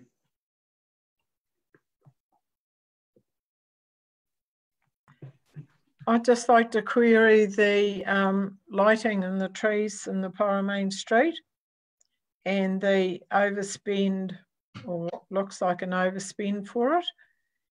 Are they just for the trees in the park, or are they for trees in the main street as well? Or because if the budget was 15,000 and we spent 9.5, am I reading it right? Yes, that's correct. So they were the lighting that were in the Canary Palms opposite the Councillor Milner's petrol station. The reason for that overspend there is due to the road going through Paeroa is a level 2 road, and it required a more expensive traffic management plan to get that project completed. So that's what the overspend is. Because it's quite significant on, that increase is quite significant, maybe we need to reconsider something like that. I think it's been a good outcome. It has achieved what we were hoping to achieve, I think. But when we're doing something like this, that is a big overspend just for traffic management, and I think we need to be more aware of it of that type of thing before we actually agree to do it in the future. It's probably something that needs to be relooked at through your annual plan process. So that 15,000 was in the long-term plan for, and it's been around for, I'd want to say 6 or 7 years nearly, that $15,000 for lighting. And the project's been approved, and then we came up with some plans on what to go forward. And then if you remember, there was the incident at Matata where some road workers tragically lost their lives. So the safety precautions put on all traffic management plans has been greater, and so those costs have incurred, and it's just something that hasn't been pushed through into those projects to make sure. So it would have to have been cancelled altogether or relooked at. So very much point noted.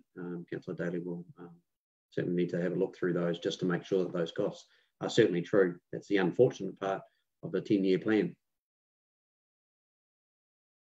Any Deputy Mayor Milner? Yeah, just a follow up on that one, please, David, and thanks, Toby.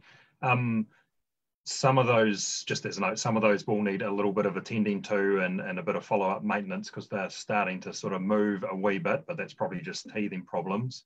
But with regards to the budget, how much of the traffic management cost is shared with general maintenance of the trees, because there's a lot of trimming of trees goes on, and that's every year or two anyway.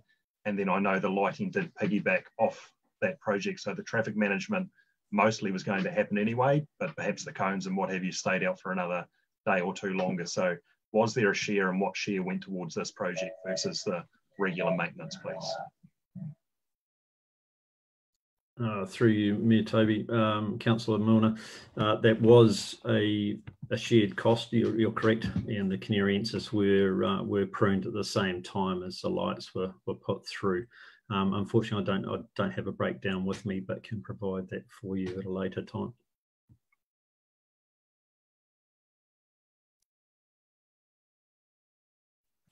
Any further questions for David on the report? Yeah, one from me, Mayor Toby. Yep. Through you, Toby. David, just going back to the Karangahake toilet structure, we were told pre-COVID-19 that that particular entity that were putting the toilets together in inside containers, and this reflects also for the terminus at Kaiawa, because we were putting a similar one there. We were told that there was follow-up going on with a similar type of product through a different entity, and that we would get some sort of information back from that. But you've talked about that you're following up on something. Can you give some time frames, and what are we looking at here? Because this Karangahake toilet's been going on for a long time, and I think a lot of people want to see it in. Through you, Mayor Toby, Councillor Buckthorn, thank you for that. Yes, the Project Management Office is looking at alternatives. One of the reasons why we're taking a little bit of time, the container toilets were sitting around $45,000, and that was for three to four pans. On some comparisons that we've looked at, we're looking at anything from $90,000 through to $160,000 just for two pans. So we want to make sure that we can find a good solution for that going forward. But we will let you know as soon as we do. Yeah, perhaps maybe that was why the first entity didn't carry on, because they couldn't do it for that price.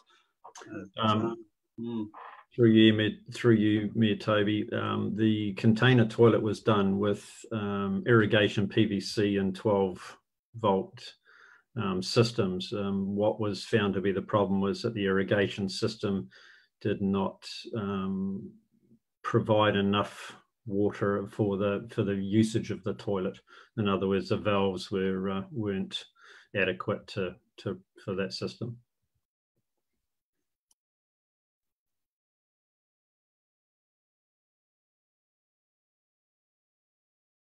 No further questions, and also in the appendix there is an update from the sports coordinators from our sports coordinator. So moving on to page 418, a subject we've been long awaiting for.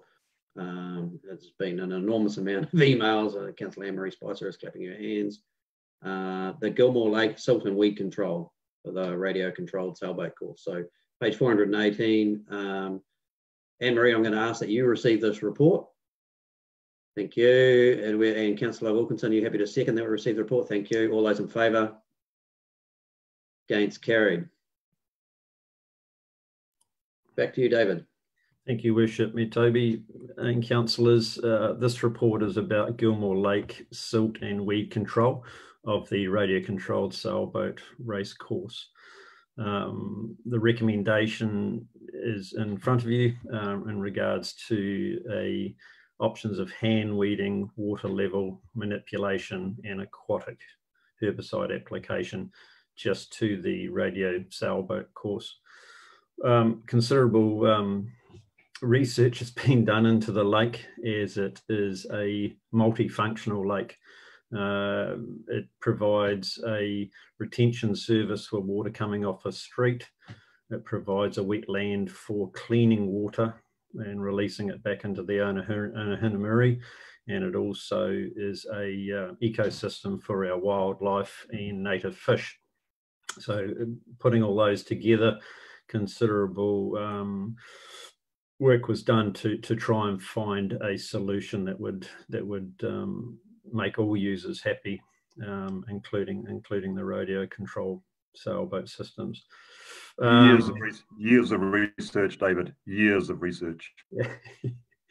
Yes. We've got to get it right. So in front of you, the options that we've been put forward is leave the lake as is, as a wildlife and native fish sanctuary, and unfortunately not support the radio control boat enthusiasts.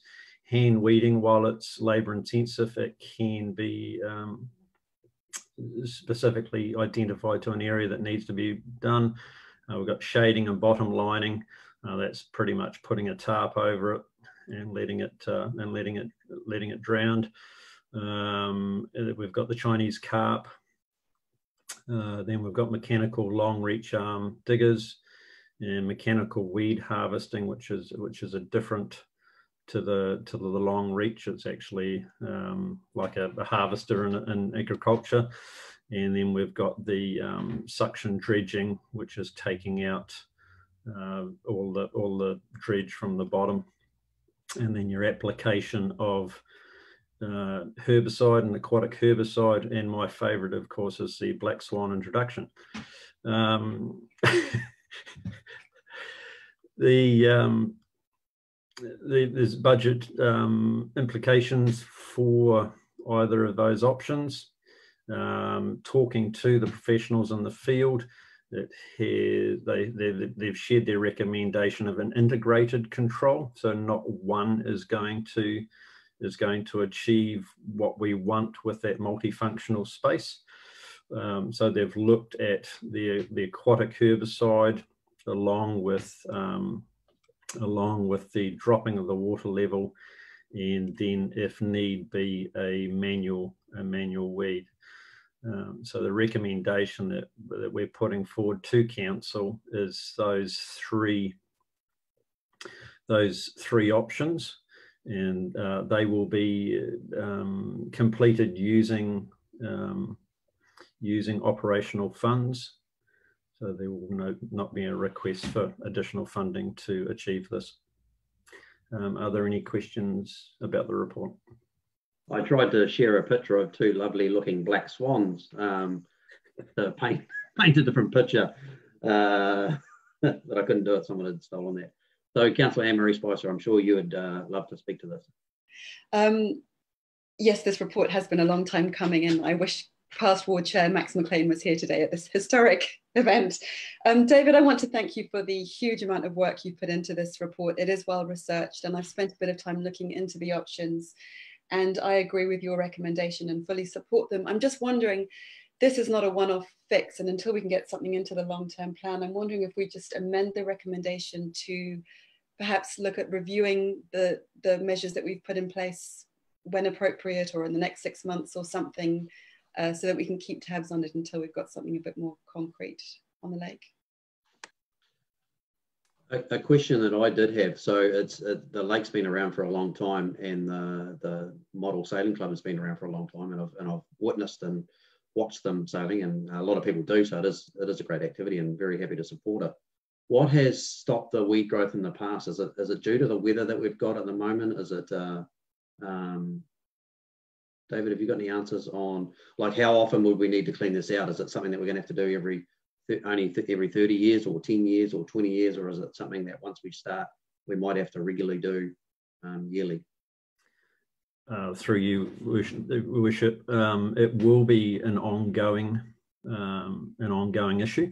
There has been a lot of weed growth this year due to the fine weather. Of course, an aquatic weed thrives on photosynthesis when the sun's shining.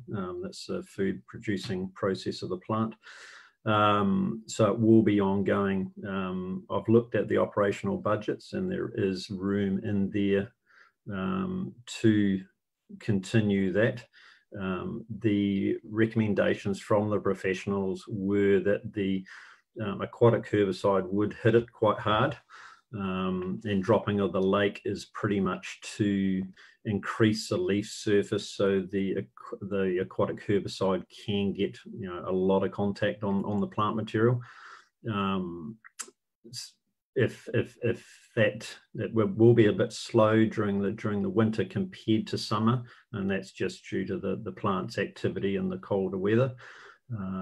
So we'll see how that goes, and the option of hand weeding is a backup to make that work, but it will be monitored and utilised to keep that area free for the radio controlled sailboat course. I'd like that monitoring or reflected in the recommendation if possible, just because it has taken us a long time to get to where we are today. So I just want that concrete recommendation. Any other questions? It's a shame that Councillor Gentle's not here as well. He is trying with our IT team to get back on. So, Councillor Broad. Through you, Mayor Toby, I'm not sure who can answer it. Must probably David.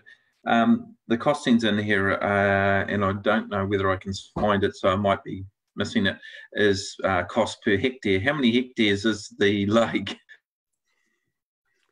Through you, Mayor Toby, it's 1 hectare. The course itself is about a quarter to a third. So it's not the full length of the lake. We don't want to remove the weed on the other side of the lake due to the fact that it provides a ecosystem for the wildlife. If you take a chance to go and have a look, it's quite impressive at the native fish, e-nungas and the duck life.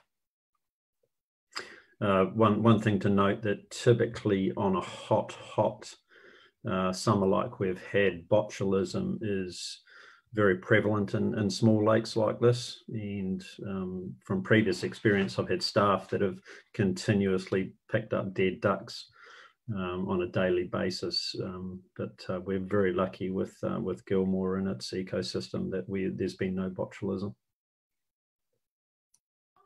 Thank you. Anne-Marie, Councillor Anne-Marie, you happy to move the recommendation with the added of the monitoring? That's been moved by Councillor Spicer, seconded by Councillor Anderson. All those in favour? That's everyone. No one against. The motion is carried. Okay, now we move on to page 426. Community Facilities Report. Councillor Anne-Marie, you happy to move that we receive the report? Thank you. Thank you, Councillor Howell. All those in favour? Against, carried. David, this is you again, sorry. That's all right. Thank you, Worship and Councillors. This report, the Community Facilities Report for April 2020,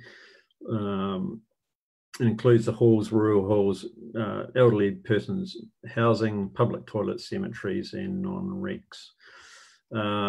This has been a trying time for our elderly persons residents whilst going through COVID-19.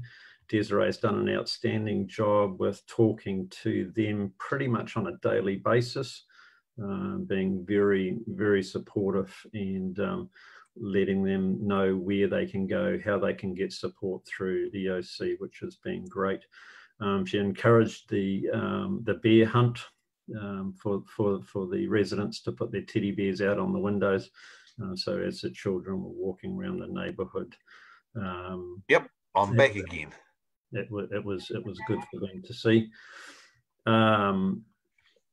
The production of the Over the Cuppa, the first bi-monthly newsletter, is great. It enables them to see what's happening in their facilities, as well as what can be offered to them. The survey, you'll see the survey that was done during the COVID level 4. with some good responses to that. Unfortunately, there was one person who was staying with one of our residents in Paeroa that had to be trespassed by police due to some unsavoury behaviour, but that person was not a tenant of ours. What the law looks like with the result of COVID-19, so there will be a rent freeze. This will, of course, put some play into with the rent increases that we had talked about. Some work has been done around that to look at what that looks like. One of the niceties was the spreading of some cheer just prior to lockdown. Gate Flowers from Kirapehi donated 50 bunches of flowers to the pensioners, so that was great to see. Public toilets, as stated before, we did have some toilets open. They have been Marshall Street and Ohinamuri Park. And open in Paeroa was Marshall Street. In Waihi has been Hazard, and at Furatoa, Puhutakawa, and then Kaiawa was open, as well as Waitakaruru and Tuarua. These were asked to be opened by EOC so that people doing essential travel had facilities to use. They have been on a extra cleaning service provided to us by CNM 3 times a day. Rural halls have been closed, as have community halls. To date, we've only had, through memory, 3 burials at our cemeteries, and none of those have been COVID related. But staff have followed protocols that came through from central government on what needed to be done with burial processes, and there's nothing to talk about at present with the non-rec reserves. Looking at the projects, elderly housing project, Ngatea, it's going well, a little bit over budget. This is primarily due to the heat pumps being installed. We have to install those, as well as ventilation systems to align with central government healthy homes. Elderly housing Paeroa, they are the same thing. And then Waihi is the same. There's been some additional insulation put into Waihi to be under the healthy homes. Pukirimu Cemetery, that is starting up again today. That's a development of the bottom section as you first come in on the left-hand side. So we've put a bisecting road in there for additional space. That is in conjunction with the Kaimanawa Water project. They're taking, we're utilising removal of soil from there, from Kaimanawa down to Pukirimu, which is a bonus for us. So that is predicted to finish in 2 weeks' time. And the new toilets in Kaiawa, again, we're looking at options for another supplier out there. Miranda drainage has been completed. Cemetery drainage. Are there any questions you would like for this report? Deputy Mayor has a question just on toilets. Yeah, thank you, Toby. 2 things. One's a comment. Well done to Desiree for the Over a Cuppa newsletter and her work that she does with those residents all of the time. They very much appreciate it, and that level of service is picked up, particularly around the communication. So well done, Desiree. And I love the newsletter. It's a great way to, over 2 or 3 minutes, pick up exactly what's going on right across that community. So well done. My question is to the toilets. Are there any savings from closing and not having to clean those toilets? And would they be outweighed much by the increased cleaning at some toilets? So could it be potentially a small saving there for the community? Unfortunately not, with our increased cleaning and travel to those outer-lying toilets. It's pretty much balanced it out. Any other questions for David on that report? Welcome back, Councillor Gentle. It's good to see you back. Well, it's nice to be back too. Nothing I pushed, just one of these things that my lovely little computer likes to do. Apologies, but what page are we up to? We are just finishing page 426, so the Community Facilities Report.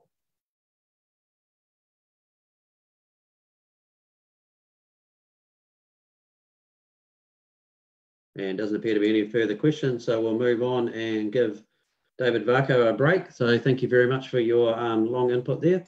And we'll come back to Adrian. So we just got the transport report. I'll move that we receive the report. And could I have a second? Thank you, Councillor Buckthorpe. All those in favour? Against, carried. Adrian, welcome back. Thank you, Your Worship.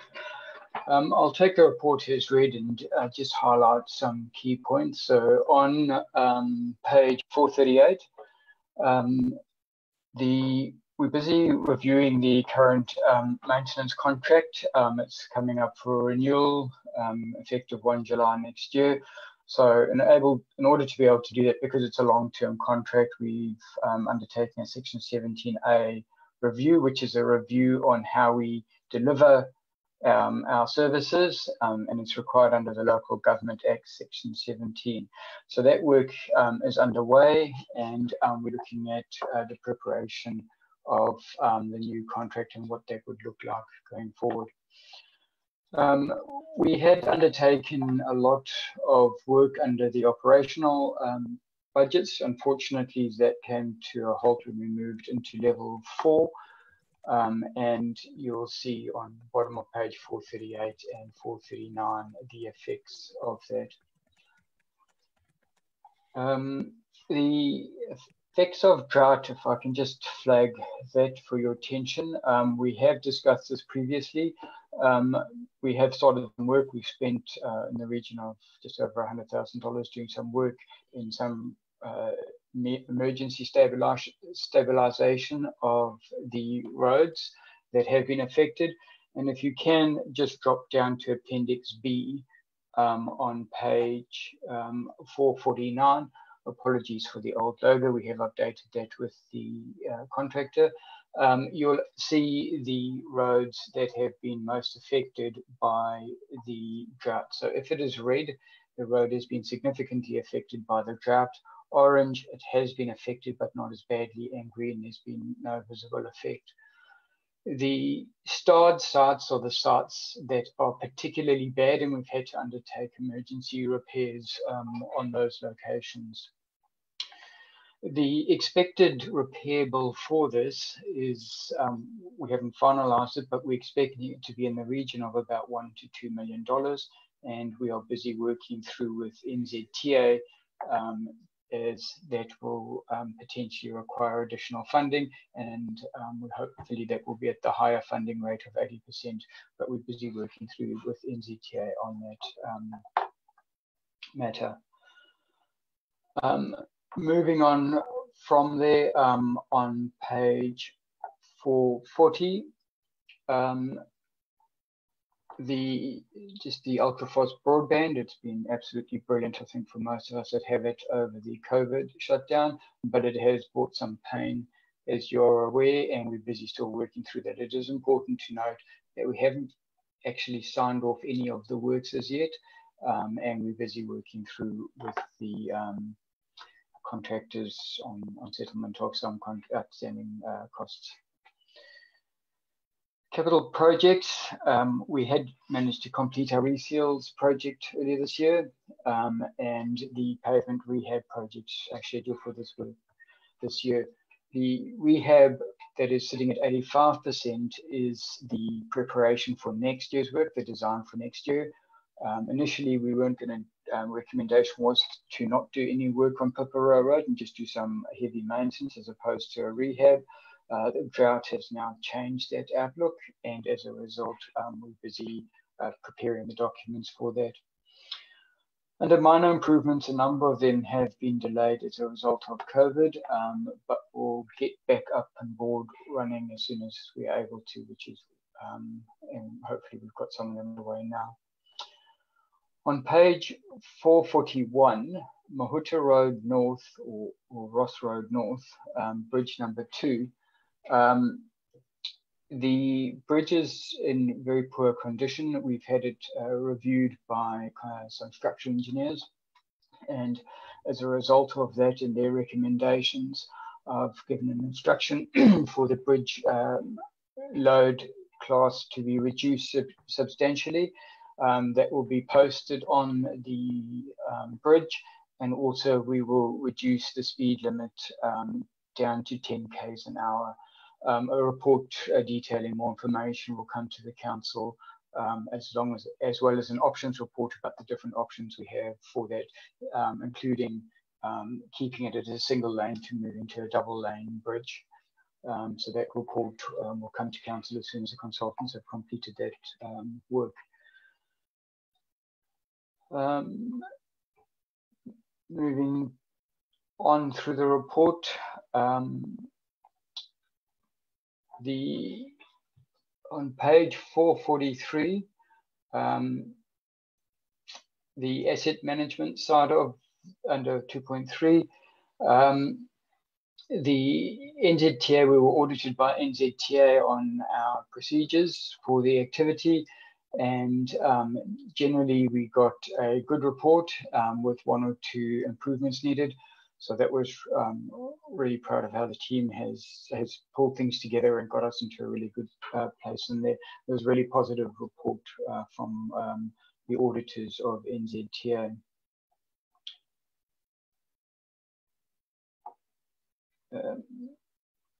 Then on page 444, under COVID implications, the pre-seal repairs that we hadn't completed, what we have done is that we've, as I indicated, we've some of the roads that were significantly damaged by the drought, what we have done is that we've had to stabilize and just to get through winter, because we're unfortunately going to be unable to undertake any significant works to repair them with the start of winter. And as a result, what we have done is that we've done emergency repairs to several of them, and also we are trying to seal the cracks in it to prevent water getting in over the wet season, and that should hopefully hold them from further breakdown over the winter months. I'll take any questions on the report now. Any questions, councillors? Councillor Gentle. Yeah, through you, Toby. It's not about your report, actually. It's just to see whether I can get a follow-up in regard to Devon Street, Adrian. It's been a wee while, and I know COVID-19 sort of come in there. A couple of people asking in regard to whether there could be some yellow dotted lines put down one side. It's in between Mitre 10 and New World, and it gets quite busy. I know you've monitored it in the past. Has that continued, or has a decision been made? Where are we at with that? Before COVID, the guys had undertaken some work on this. I think it's probably gone to back of mind at the moment, but I do know that they have started doing some work in that space, and we'll come to the council probably in the next month or 2 with some options as to what may or may not be done in that space. Okay, thank you. And again, it's not in your report, but I'm not sure where this comes up. Stop me if it's the wrong place, but St James Church Building in Moresby Ave, Heritage New Zealand changed the historical protection category and name. Is that in this department? I mean, we talk about this now. Does the council know about it, the change, and was that historical? I don't think it has anything to do with us. Okay. Langley? Not a council decision. So it's got nothing to do with council. So the council hasn't been informed? I'd have to look at Peter in terms of whether the planners have been advised to a change of its classification.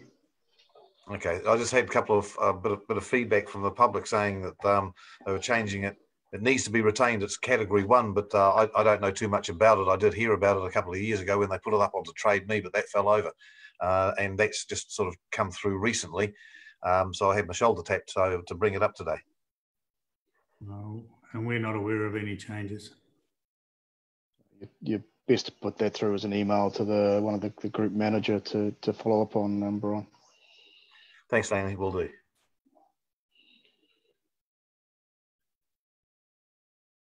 Any further questions? Councillor Broad. Thank you, Mayor Toby. Suppose to Adrian and Langley, at an earlier meeting or late last year, we talked about some signs to slow down on River Road, Ngatea, where the Sonic Lodge's turn-off is into Factory Lane and also the daycare centre. Well, the roadworks have been going on Ngatea. They've put a lower speed limit in that area. But we did talk about having some more signage permanently, and it was suggested by yourself, Langley, that use the red paint on the road to do slow. Is that still going to be included in our budget for when road marking is going to happen in Ngatea? Because clearly they're going to be coming to do some work on River Road shortly where the resealing's been done. Can we tie it in when the road marking people are there at the same stage? We normally give it a short time delay between them, because otherwise the paint fades a wee bit. But yes, it is intended to take place at the same time. There's several locations in the district where we're going to be painting with red paint, and River Road is one of them, and it was planned for this financial year. Just while I wanted to rain, we're now 6 weeks delayed, so I'm not quite sure how we will go through weather. Thanks for that, Adrian. It was just clarification and just some, I can just advise people in the area that had asked again. Thank you.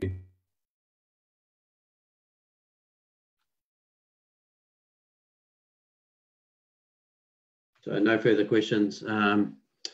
Yeah, and that's another reminder about the drought, just how much of an effect the drought's having on us. We're probably going to spend a lot more money for drought conditions and repairs to roads than we will as far as COVID goes. So it's not been a nice time for anybody, particularly our rural community, and our roads are taking some real punishment from it. So if there's no further questions for Adrian on the transport report, we'll move on to our water services report. Before we go into our water service report, just note that Councillor Gentle had to vacate due to circumstances beyond his control. His laptop decided that it was time for him to leave. And it was unfortunate that we were discussing some topics that he wanted to talk about, which was the hockey turf in Ngatea, and possibly might want to make comment on Gilmore Lake. So even though those motions have passed, you may pass on your wisdom to us, Councillor Gentle. That'll be short and sweet. Thank you, Mayor Toby. Just in regard to the Thames Valley Hockey, I'm all for it. I'm quite happy to support what the Ngatea councillors think of it. I think it's a great facility for the community. My questions were, it was a grant up to 20,000. I'm guessing we're looking at giving them 20,000. Still leaves them 32,000. Have they got that 32,000, or is that like we're giving them 20 and then we're waiting to see if and when they get that other 32,000? Should we put a time on it saying we'll give you the 20,000, you've got until, I don't know, February of 2021 to get the other 32,000, or we'll sit on it until you need it? And are there any other maintenance costs likely to come up? If the lights are 30 years old, how old's the turf? That was really my question. Ross, sorry, yep. Yeah, no, Ross will add those answers, but there's a separate fund for turf replacement which covers that, which is covered through the Plains. It's not just Ngatea, it's the Plains ward. So we've got to remember that. Sorry, apologies. A whole large area, not just Ngatea Township. Okay. Councillor Harris. Yeah, through you, Mayor Toby, to Councillor Gentle. The difference between the 120 that they've got 100 already, our 20, the balance will be a bank loan. They have the equity available to do that. Pardon me, and Mayor Toby is correct that there is a depreciation fund that is being funded by both the ward and the district for turf replacement. Thank you. Appreciate the update. No worries. What about Gilmore Lake? Did you have anything for the weeds, or are you happy? No, I think we had a Waihi Ward meeting in regard to that yesterday, and there was a bit of discussion on that, and I was quite happy with what the outcome of that was.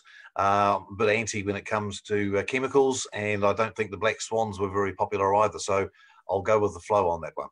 Well, that's lucky because you have been put forward as one of the volunteers to get in the lake and hand pull out the weeds. So we appreciate your support on that, Councillor Gentle.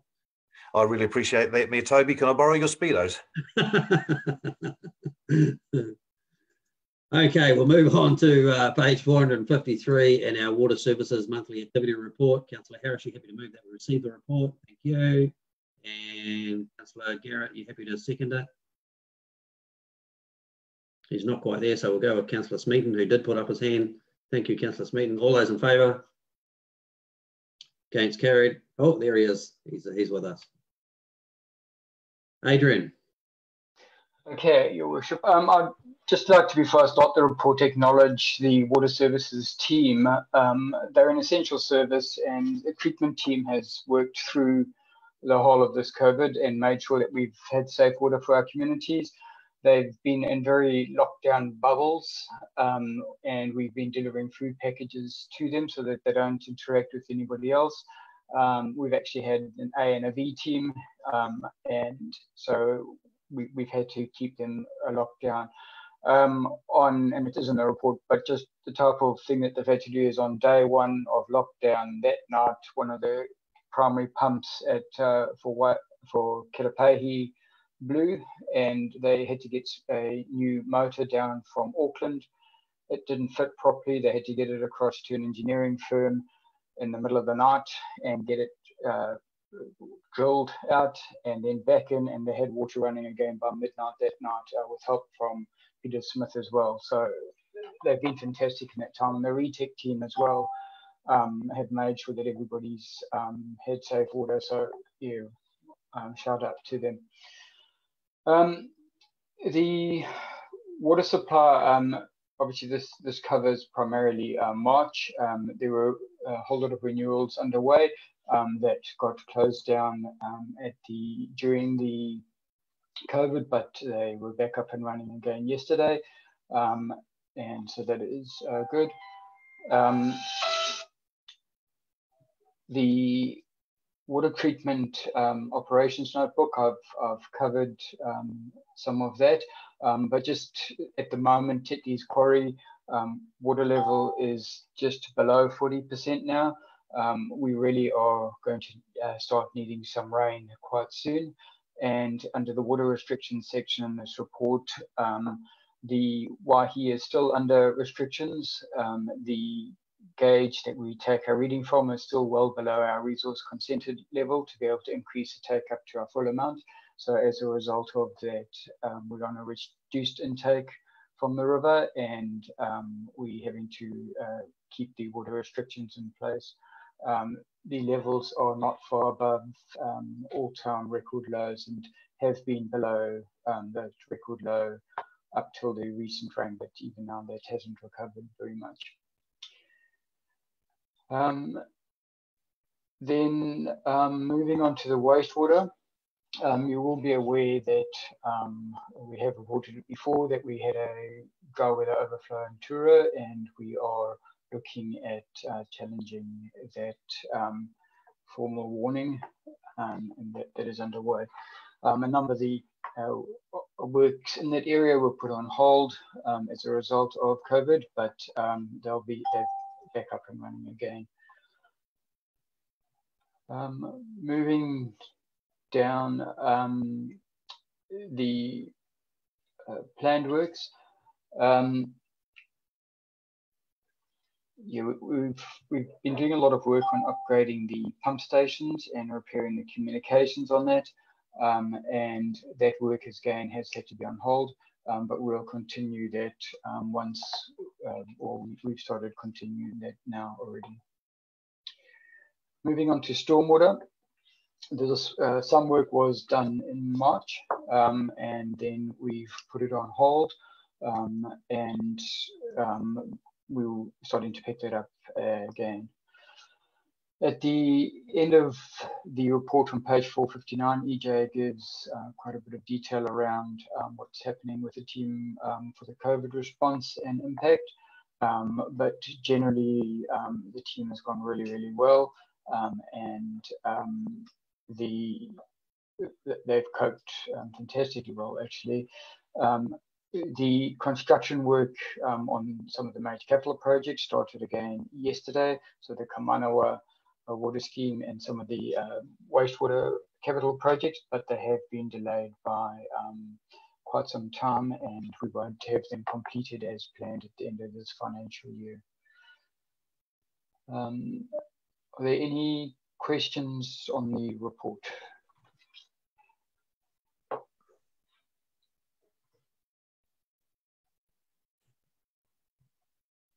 No questions, but just back to your staff. I mean, everybody's working tirelessly, and particularly in the water and wastewater, they're the unsung heroes of our community, really. They're never really seen, but they're out there at all types of the weather, and throughout this process, making sure that everybody's been able to drink water and flush their toilets appropriately. So if you just pass on our thanks, Adrian. I know it's trying conditions with the drought and breaking pipes, and there's probably been a lot more people at home clogging up sewer networks, and we've been going out hard with the Wet Wipes campaign, but we know that that's still an issue within our district, and they've been working. So fantastic, great, thank you. No further questions for Adrian on that report. We can move on. So no, we'll move on to page 464 and the solid waste report. Let's bring that up. My apologies. People can have cell phones going in the background. I can make a mistake every now and again. We're all just human. And Duncan, you happy to move that we receive the report? Oh, sorry, we do have someone with his hand up. He did have it laid up, so apologies. Councillor Harris, did you have your hand up? Yeah, thank you, Mayor Toby. Yes, I did have my hand up, but as I was putting my hand up, you basically reiterated what I was going to say, and congratulations to EJ and the whole team throughout this very, very trying time. Awesome, thank you, Ross. So page 464, Waste Management Monthly Activity Report. Councillor Smeaton, you happy to move that we receive the report? Thank you. Do I have a seconder? Thank you, Councillor Wilkinson. All those in favour? Against? Carried. Adrian. Lovely topic of rubbish. Okay, I'll take the report as read. The first part of the month, March, was business as usual, and then the last part of the month was frantically preparing for COVID as we moved into stage 3 and then into stage 4. Initially, there was we got the message out really well, and there was some confusion, but not a whole lot of confusion. And I'd like to again express my thanks to the communications team for the fantastic job they did in getting that message out across the district. The feedback from the contractors, because they actually drove around the town and had a look at that, and if people had put out bags, they did notify them. But the uptake and the response from the community was fantastic, so they're to be commended for that. We've had very few issues with the process, and it has gone reasonably well. The report covers the total transport tonnage, including March, which and also then has the diversion refuse that has gone to landfill. I mean, refuse that has been recycled going forward for up to that period. Now, it must be noted that for the shutdown period, level 4 and level 3, all recycling that is collected is going to landfill, so that is going to severely affect the targets that we have set in terms of diversion.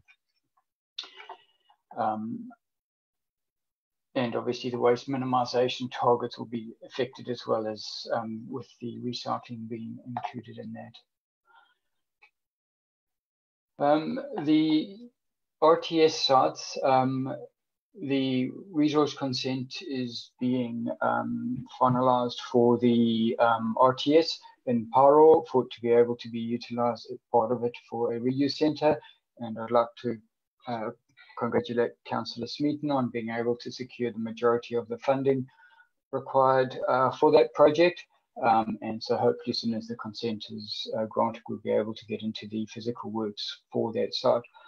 Waihi RTS, the concrete works is getting underway this week, and the site will be very, very restricted in terms of being able to access it because of the location of the concrete that has to be placed there. And so that work is underway under level 3 and should hopefully be finished under level 3.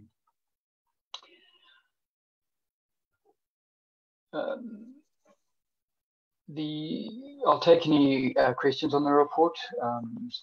If anybody's got any questions. We'll go Councillor Milner first and then Councillor Smeaton, and we just congratulate Councillor Smeaton. Obviously, he wasn't just talking a load of rubbish when he was delivering his information to us, and we got some good results out of it. Councillor Milner. Thank you, Mayor Toby. It's a slightly long question, but if I ask the whole thing, then Adrian will be able to respond as best he can. So just on the current waste situation, I don't think we can continue as it is until level 1, which is how I'm reading what the report's saying. Happy to be corrected if that's wrong. But the additional costs that our ratepayers will incur will be quite substantial, and we don't really know that. So that's a bit of an unknown for me. People have been very patient and understanding and have worked with the system as best they can. The response to level 3 and 4 was entirely appropriate. So I commend Smart for getting that set up and running quickly. The comms was difficult, but well done to the team for getting the message out, and well done for people for telling their neighbours if they saw they had bags out and etc. So that was pretty good. But for me, there's no reason that recycling services can't fully start at level 2. I'll be interested to hear the reasoning why the contractor thinks they can't start up the MRF sites. But I also note Smart Environment have applied for the wage subsidy and have got that to the tune of 1.7 million. So I'd be interested to know what those staff are potentially going to be doing if they can't work for 6 months or more. And further to that point, if the contractor is not able to reasonably provide the service we contract them for, does that contract then need to end? I understand it's a bit of a long question, but if Adrian could respond to that as much as he can, please. Okay, Your Worship. In terms of recycling level 3 or level 2, we're working with Wastemans, which is the national body, and they are preparing some guidelines for us nationally as to how we move to a level, what we can do between level 4 to level 3 to level 2 to level 1. At this stage, my understanding is that we might be able to undertake some recycling at level 2. The problem we have with our MRF is that the recycling is undertaken very manually, and that is why we continue recycling at this stage. In terms of whether we're able to do recycling at level 2, we're hoping to have more guidance on that shortly. But at the time of preparing the report, that was the information we had from the contractor. But I believe your comments are possibly correct, and it's likely that we might be able to restart recycling at level 2. As soon as we do have more guidance on that, we'll be able to provide that. That was level 2, and as I indicated, the body that we work with is Wastemans, which is the national body, and they do provide guidance across for us. In terms of the costs, we're not certain what the costs might or might not be. It is something that's going to be quite a complicated process, but we obviously will keep the councillors informed as to what the total costs to us will be, but there will definitely be costs incurred, and not just for this contract, but for all of our contracts as a result of COVID level 4 and for some for COVID level 3. In terms of them having received funding, unfortunately, I'm unable to comment on that. Does that cover your questions? So just thank you for that. That's covered off quite a lot of it.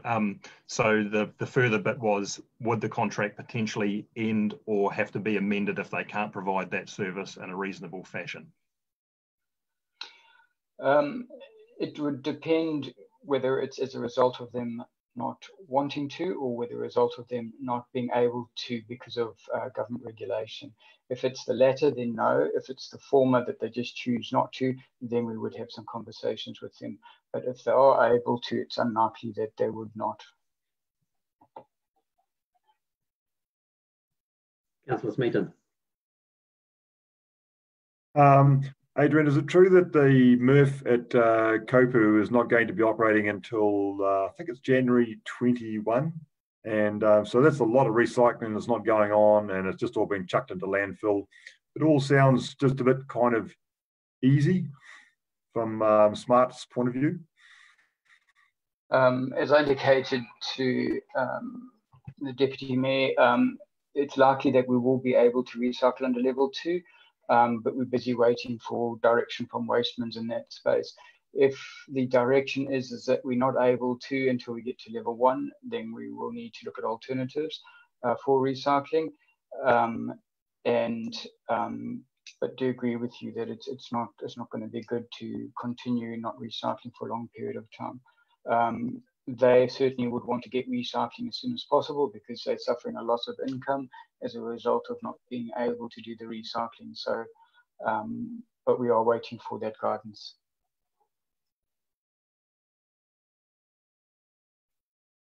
Any further questions? I mean, the public has been outraged at one point and then very understanding at another point. We must thank them because they have endured some tough times, and rubbish has been a hot topic, probably the hottest topic of COVID-19, along with a loss of flour and baking powder, and not the ability to be able to get toilet paper when they need it.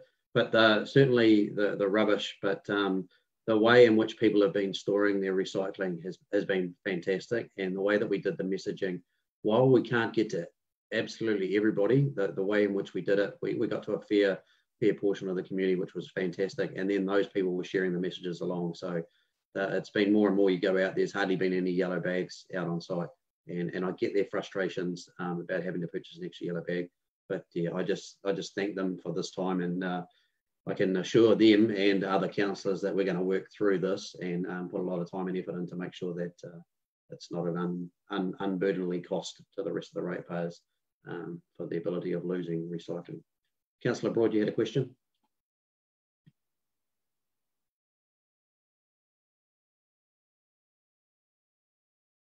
He did have a question, but he's been frozen and kicked off like Brian.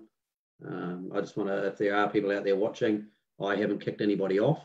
It's not me that's kicking people off. So I don't want anybody to think that. So he'll come back. So if there's no further questions for Adrian on the waste management or the solid waste, we'll move on to the next item, which is our district drainage activity. Just before, and Councillor Philip Buckthorpe, are you happy to move that we receive the report? Yes, and can I have a seconder, please? Thank you, Sarah Howell, Councillor Howell. All those in favour? Against, carried. Just before we move on to, just before we get Adrian to go there, I've just had some, so somebody is watching the report, which is great, the council meeting live. And one of the questions that, or a point that was noted to me is they've been talking with Federated Farmers, and Duncan and Philip, you'll be able to answer better than me, and probably Ross. Whilst we've been in a drought situation, production-wise, they've actually had a fantastic year. And that's why there's probably not so much grief out there. So that's come from Federated Farmers, that they've had a bumper year as far as production goes. But yes, they will be drying off a lot earlier, and that there's a lot out there frantically planting seed at the present time, hoping for a little bit of rain over the weekend that we're supposed to get to help that grow. So that's what's come through. Adrian. Oh, Councillor Smeaton, sorry, I can see your hand up. Well, I'm really surprised to hear that, Toby, and I'd probably want to know what region or area they're referring to when they're saying that production's been really great. I do know that I think the west coast of the North Island hasn't been as badly affected as the east coast, and certainly the Hauraki district has been badly drought affected from a farming perspective. So I'm only getting it from Federated Farmers that the region will see a record year. So I'm presuming that's the Waikato region. I'm just reading the information I got. Councillor Anne-Marie Spicer, and then Councillor Buckthorpe. The comments that I made earlier were backed up by Katie McLaren, who's been speaking to people on civil defence calls too. So I'm really interested in where that's come from as well, because that's not what we're hearing anecdotally. So it would be really good to just get a bit more information on where that's come from. Yeah. Councillor Buckthorpe. Thank you, Mayor Toby. Look, I can probably put a bit of light on that report, simply because the payout has increased to a higher level this year. A lot of farmers are geared up to put more feed into their systems through in-shed feeding, feed pads. So they really ramp, when there's an increase in payout, it's more economical to ramp more feed into the system, which in turn increases production. At the other end of the scale, you'll see the increase in production, but you don't see the cost structures that go with that. There will be an ongoing cost structure to keep feeding cows even while they're dry, because they still need to eat. And when feed supplies diminish, then generally prices go up. So although the production is up, I think you'll find that the profitability will either be the same or less. So I hope that sort of puts a bit of light on it. Was that wanting to speak, Councillor Smeaton, or just no, just a thumbs up? Got that, but so Adrian, the report's been received. Drainage activity report. Sorry, I couldn't find my mouse to unmute myself. The Alteka report has read, and if we can move to page 472, the second one, vegetation control. We have sprayed the majority of the network, and so we will hopefully be able to do a bit more of the, because they started spraying again as of yesterday, and hopefully we'll get that completed. The teams have also started the removal of weeds through mechanical cleaning, and that's different to mechanical cleaning, but they've started dredging the weeds from the various drains, and that is usually an activity that's undertaken in sort of April, May. And so that's getting underway at the moment. Some of the drains have actually had quite substantial weed growth. Mechanical cleaning, the majority of it has been completed or is underway, and hopefully we'll be able to complete that. If you look at table 1 over the page 473, we've still got some drains to be cleaned. We have retained a substantial amount of money. It was about $60,000 or $70,000 in the budget to undertake the cleaning of Hot Springs and Kurita. That is now unlikely to be undertaken. We're waiting for a resource consent, and we are unlikely to get the resource consent this financial year. So we will need to see if we can utilize that money for the cleaning of other drains, so that we can do those 2 drains once we get the works in next year's. We've started, we've done the survey of various stop banks, and we're starting to plan the capital works for that, as indicated on the bottom of page 473. And then on page 474, it discusses some of the issues we're having with the resource consent and just getting it to be resolved over this time. Since February, we've had elections for the drainage committees. Their term came up, and we called for nominations for the drainage committees. That closed on the 30th of March in the COVID period, and we have got memberships nominations as included in further down. We'll have a look at that. We've indicated the delegations there that the drainage committees have, and then we've indicated on page 475 the four drainage committees and the nominations for members under each of that. We did not get any areas that had more than one nomination, and therefore there was no need for us to undertake an election in that particular drainage area. And the appointment of those committee members that have been nominated is a recommendation of this report, and so the staff recommend that those persons whose names have been put forward be appointed to the drainage committees in accordance with the table on page 475. Are there any questions on this report? Questions, comments? Councillor Buckthorpe. Thank you, Mayor Toby. Just a comment, really, around the WRC requests for the resource consent. I've had discussions with Toby and Ross and Langley and Adrian about it. I'm really unhappy about it. I think they are being absolutely ridiculous with their requests. It's basically grounds for us not being able to fulfill our requirements under our service agreement, and something needs to be done about it. I'm not sure how we do it. I know Adrian and Langley are sort of scratching their heads too, but it just can't carry on like this, and I wanted to make that comment in front of all the councillors and whoever might be listening. So I'd like to politicise it a bit more and take it higher up within WRC. So I think that's the way forward. Hopefully we can get a resolution on it so that we can actually function, because under their requests, they're just ridiculous.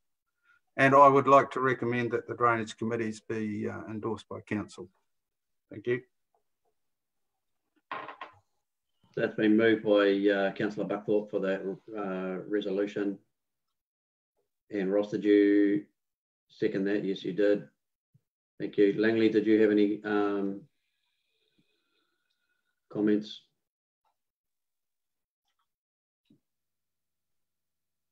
No, sorry, I thought you were just about to speak. My apologies. So we'll take that into advisement, Councillor Buckthorpe. So it's been moved and seconded. Is there any further questions on the drainage reports?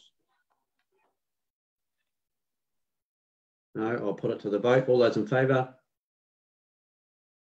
Against, carried. So just welcome back, Councillor Ray Broad. You vamoosed there. I don't know if it was internet or Councillor Brian Gentle kicked you off because he felt like he was the only one that was kicked out, but you had a question for solid waste. So we'll go back and hear your question before we close the meeting off. Thanks, Mayor Toby. Yeah, sorry, the internet went down and took a while to rehook back up. So we're all sorted again. Solid waste, just one question. There was a temporary bottle drop bin put in Ngatea. So I don't know if this question was asked by Ross. We discussed it at our Plains ward meeting. Can we look at having that retained within Ngatea? It's been quite a well-used facility, and I think we need to find an area for it. It provides an area that saves people having to drive to Pyro or Thames to remove that part of their recycling. So I think it's just a helpful part. So whether it's Langley or Adrian. The other one is just a follow-up on the footpath in Ngatea, and in particular, Adrian, that some applications were put through to the government for shovel-ready projects and also footpath rehabilitation, to whether we've had response regards those applications, and just where we are with the project management and the tendering for localised tenders for the footpath in Ngatea. So there's a few questions in there. Okay. So Councillor Ray, those questions should have been emailed through. That's got nothing to do with waste management. So yeah, certainly your bottle one, that's definite. And I believe there's a property on River Road that's open to having one just sit outside the front gate, so we can put that there. But that's something we'll work on. But the other ones will need to, there's a few more questions that need to be answered in that one. And government hasn't released any information on any of the shovel ready or shovel worthy or whatever their new phrase at the moment is for those projects. Hasn't come out yet, so we haven't had any indication, but we'll get those questions emailed out.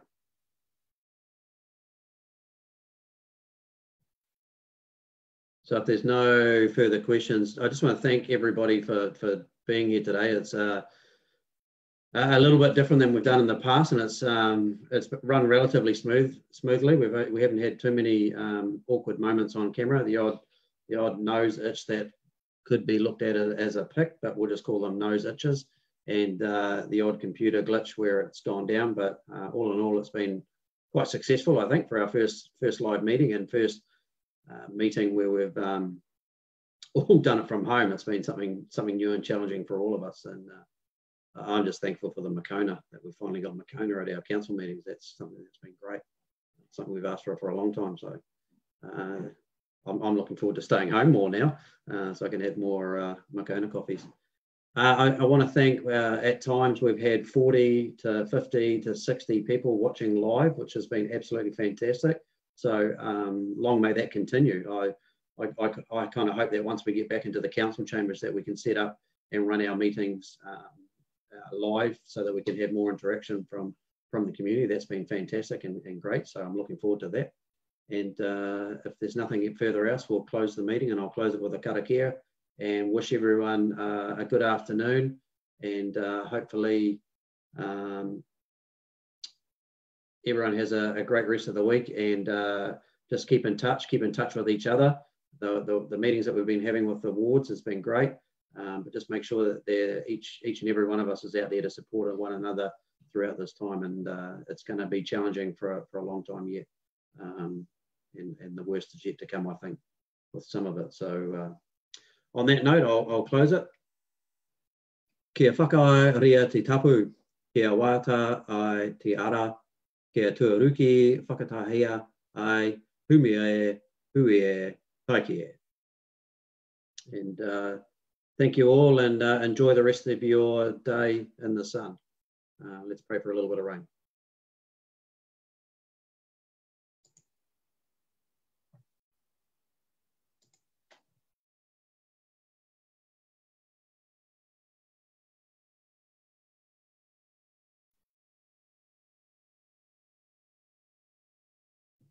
Just want to see who's the last to leave.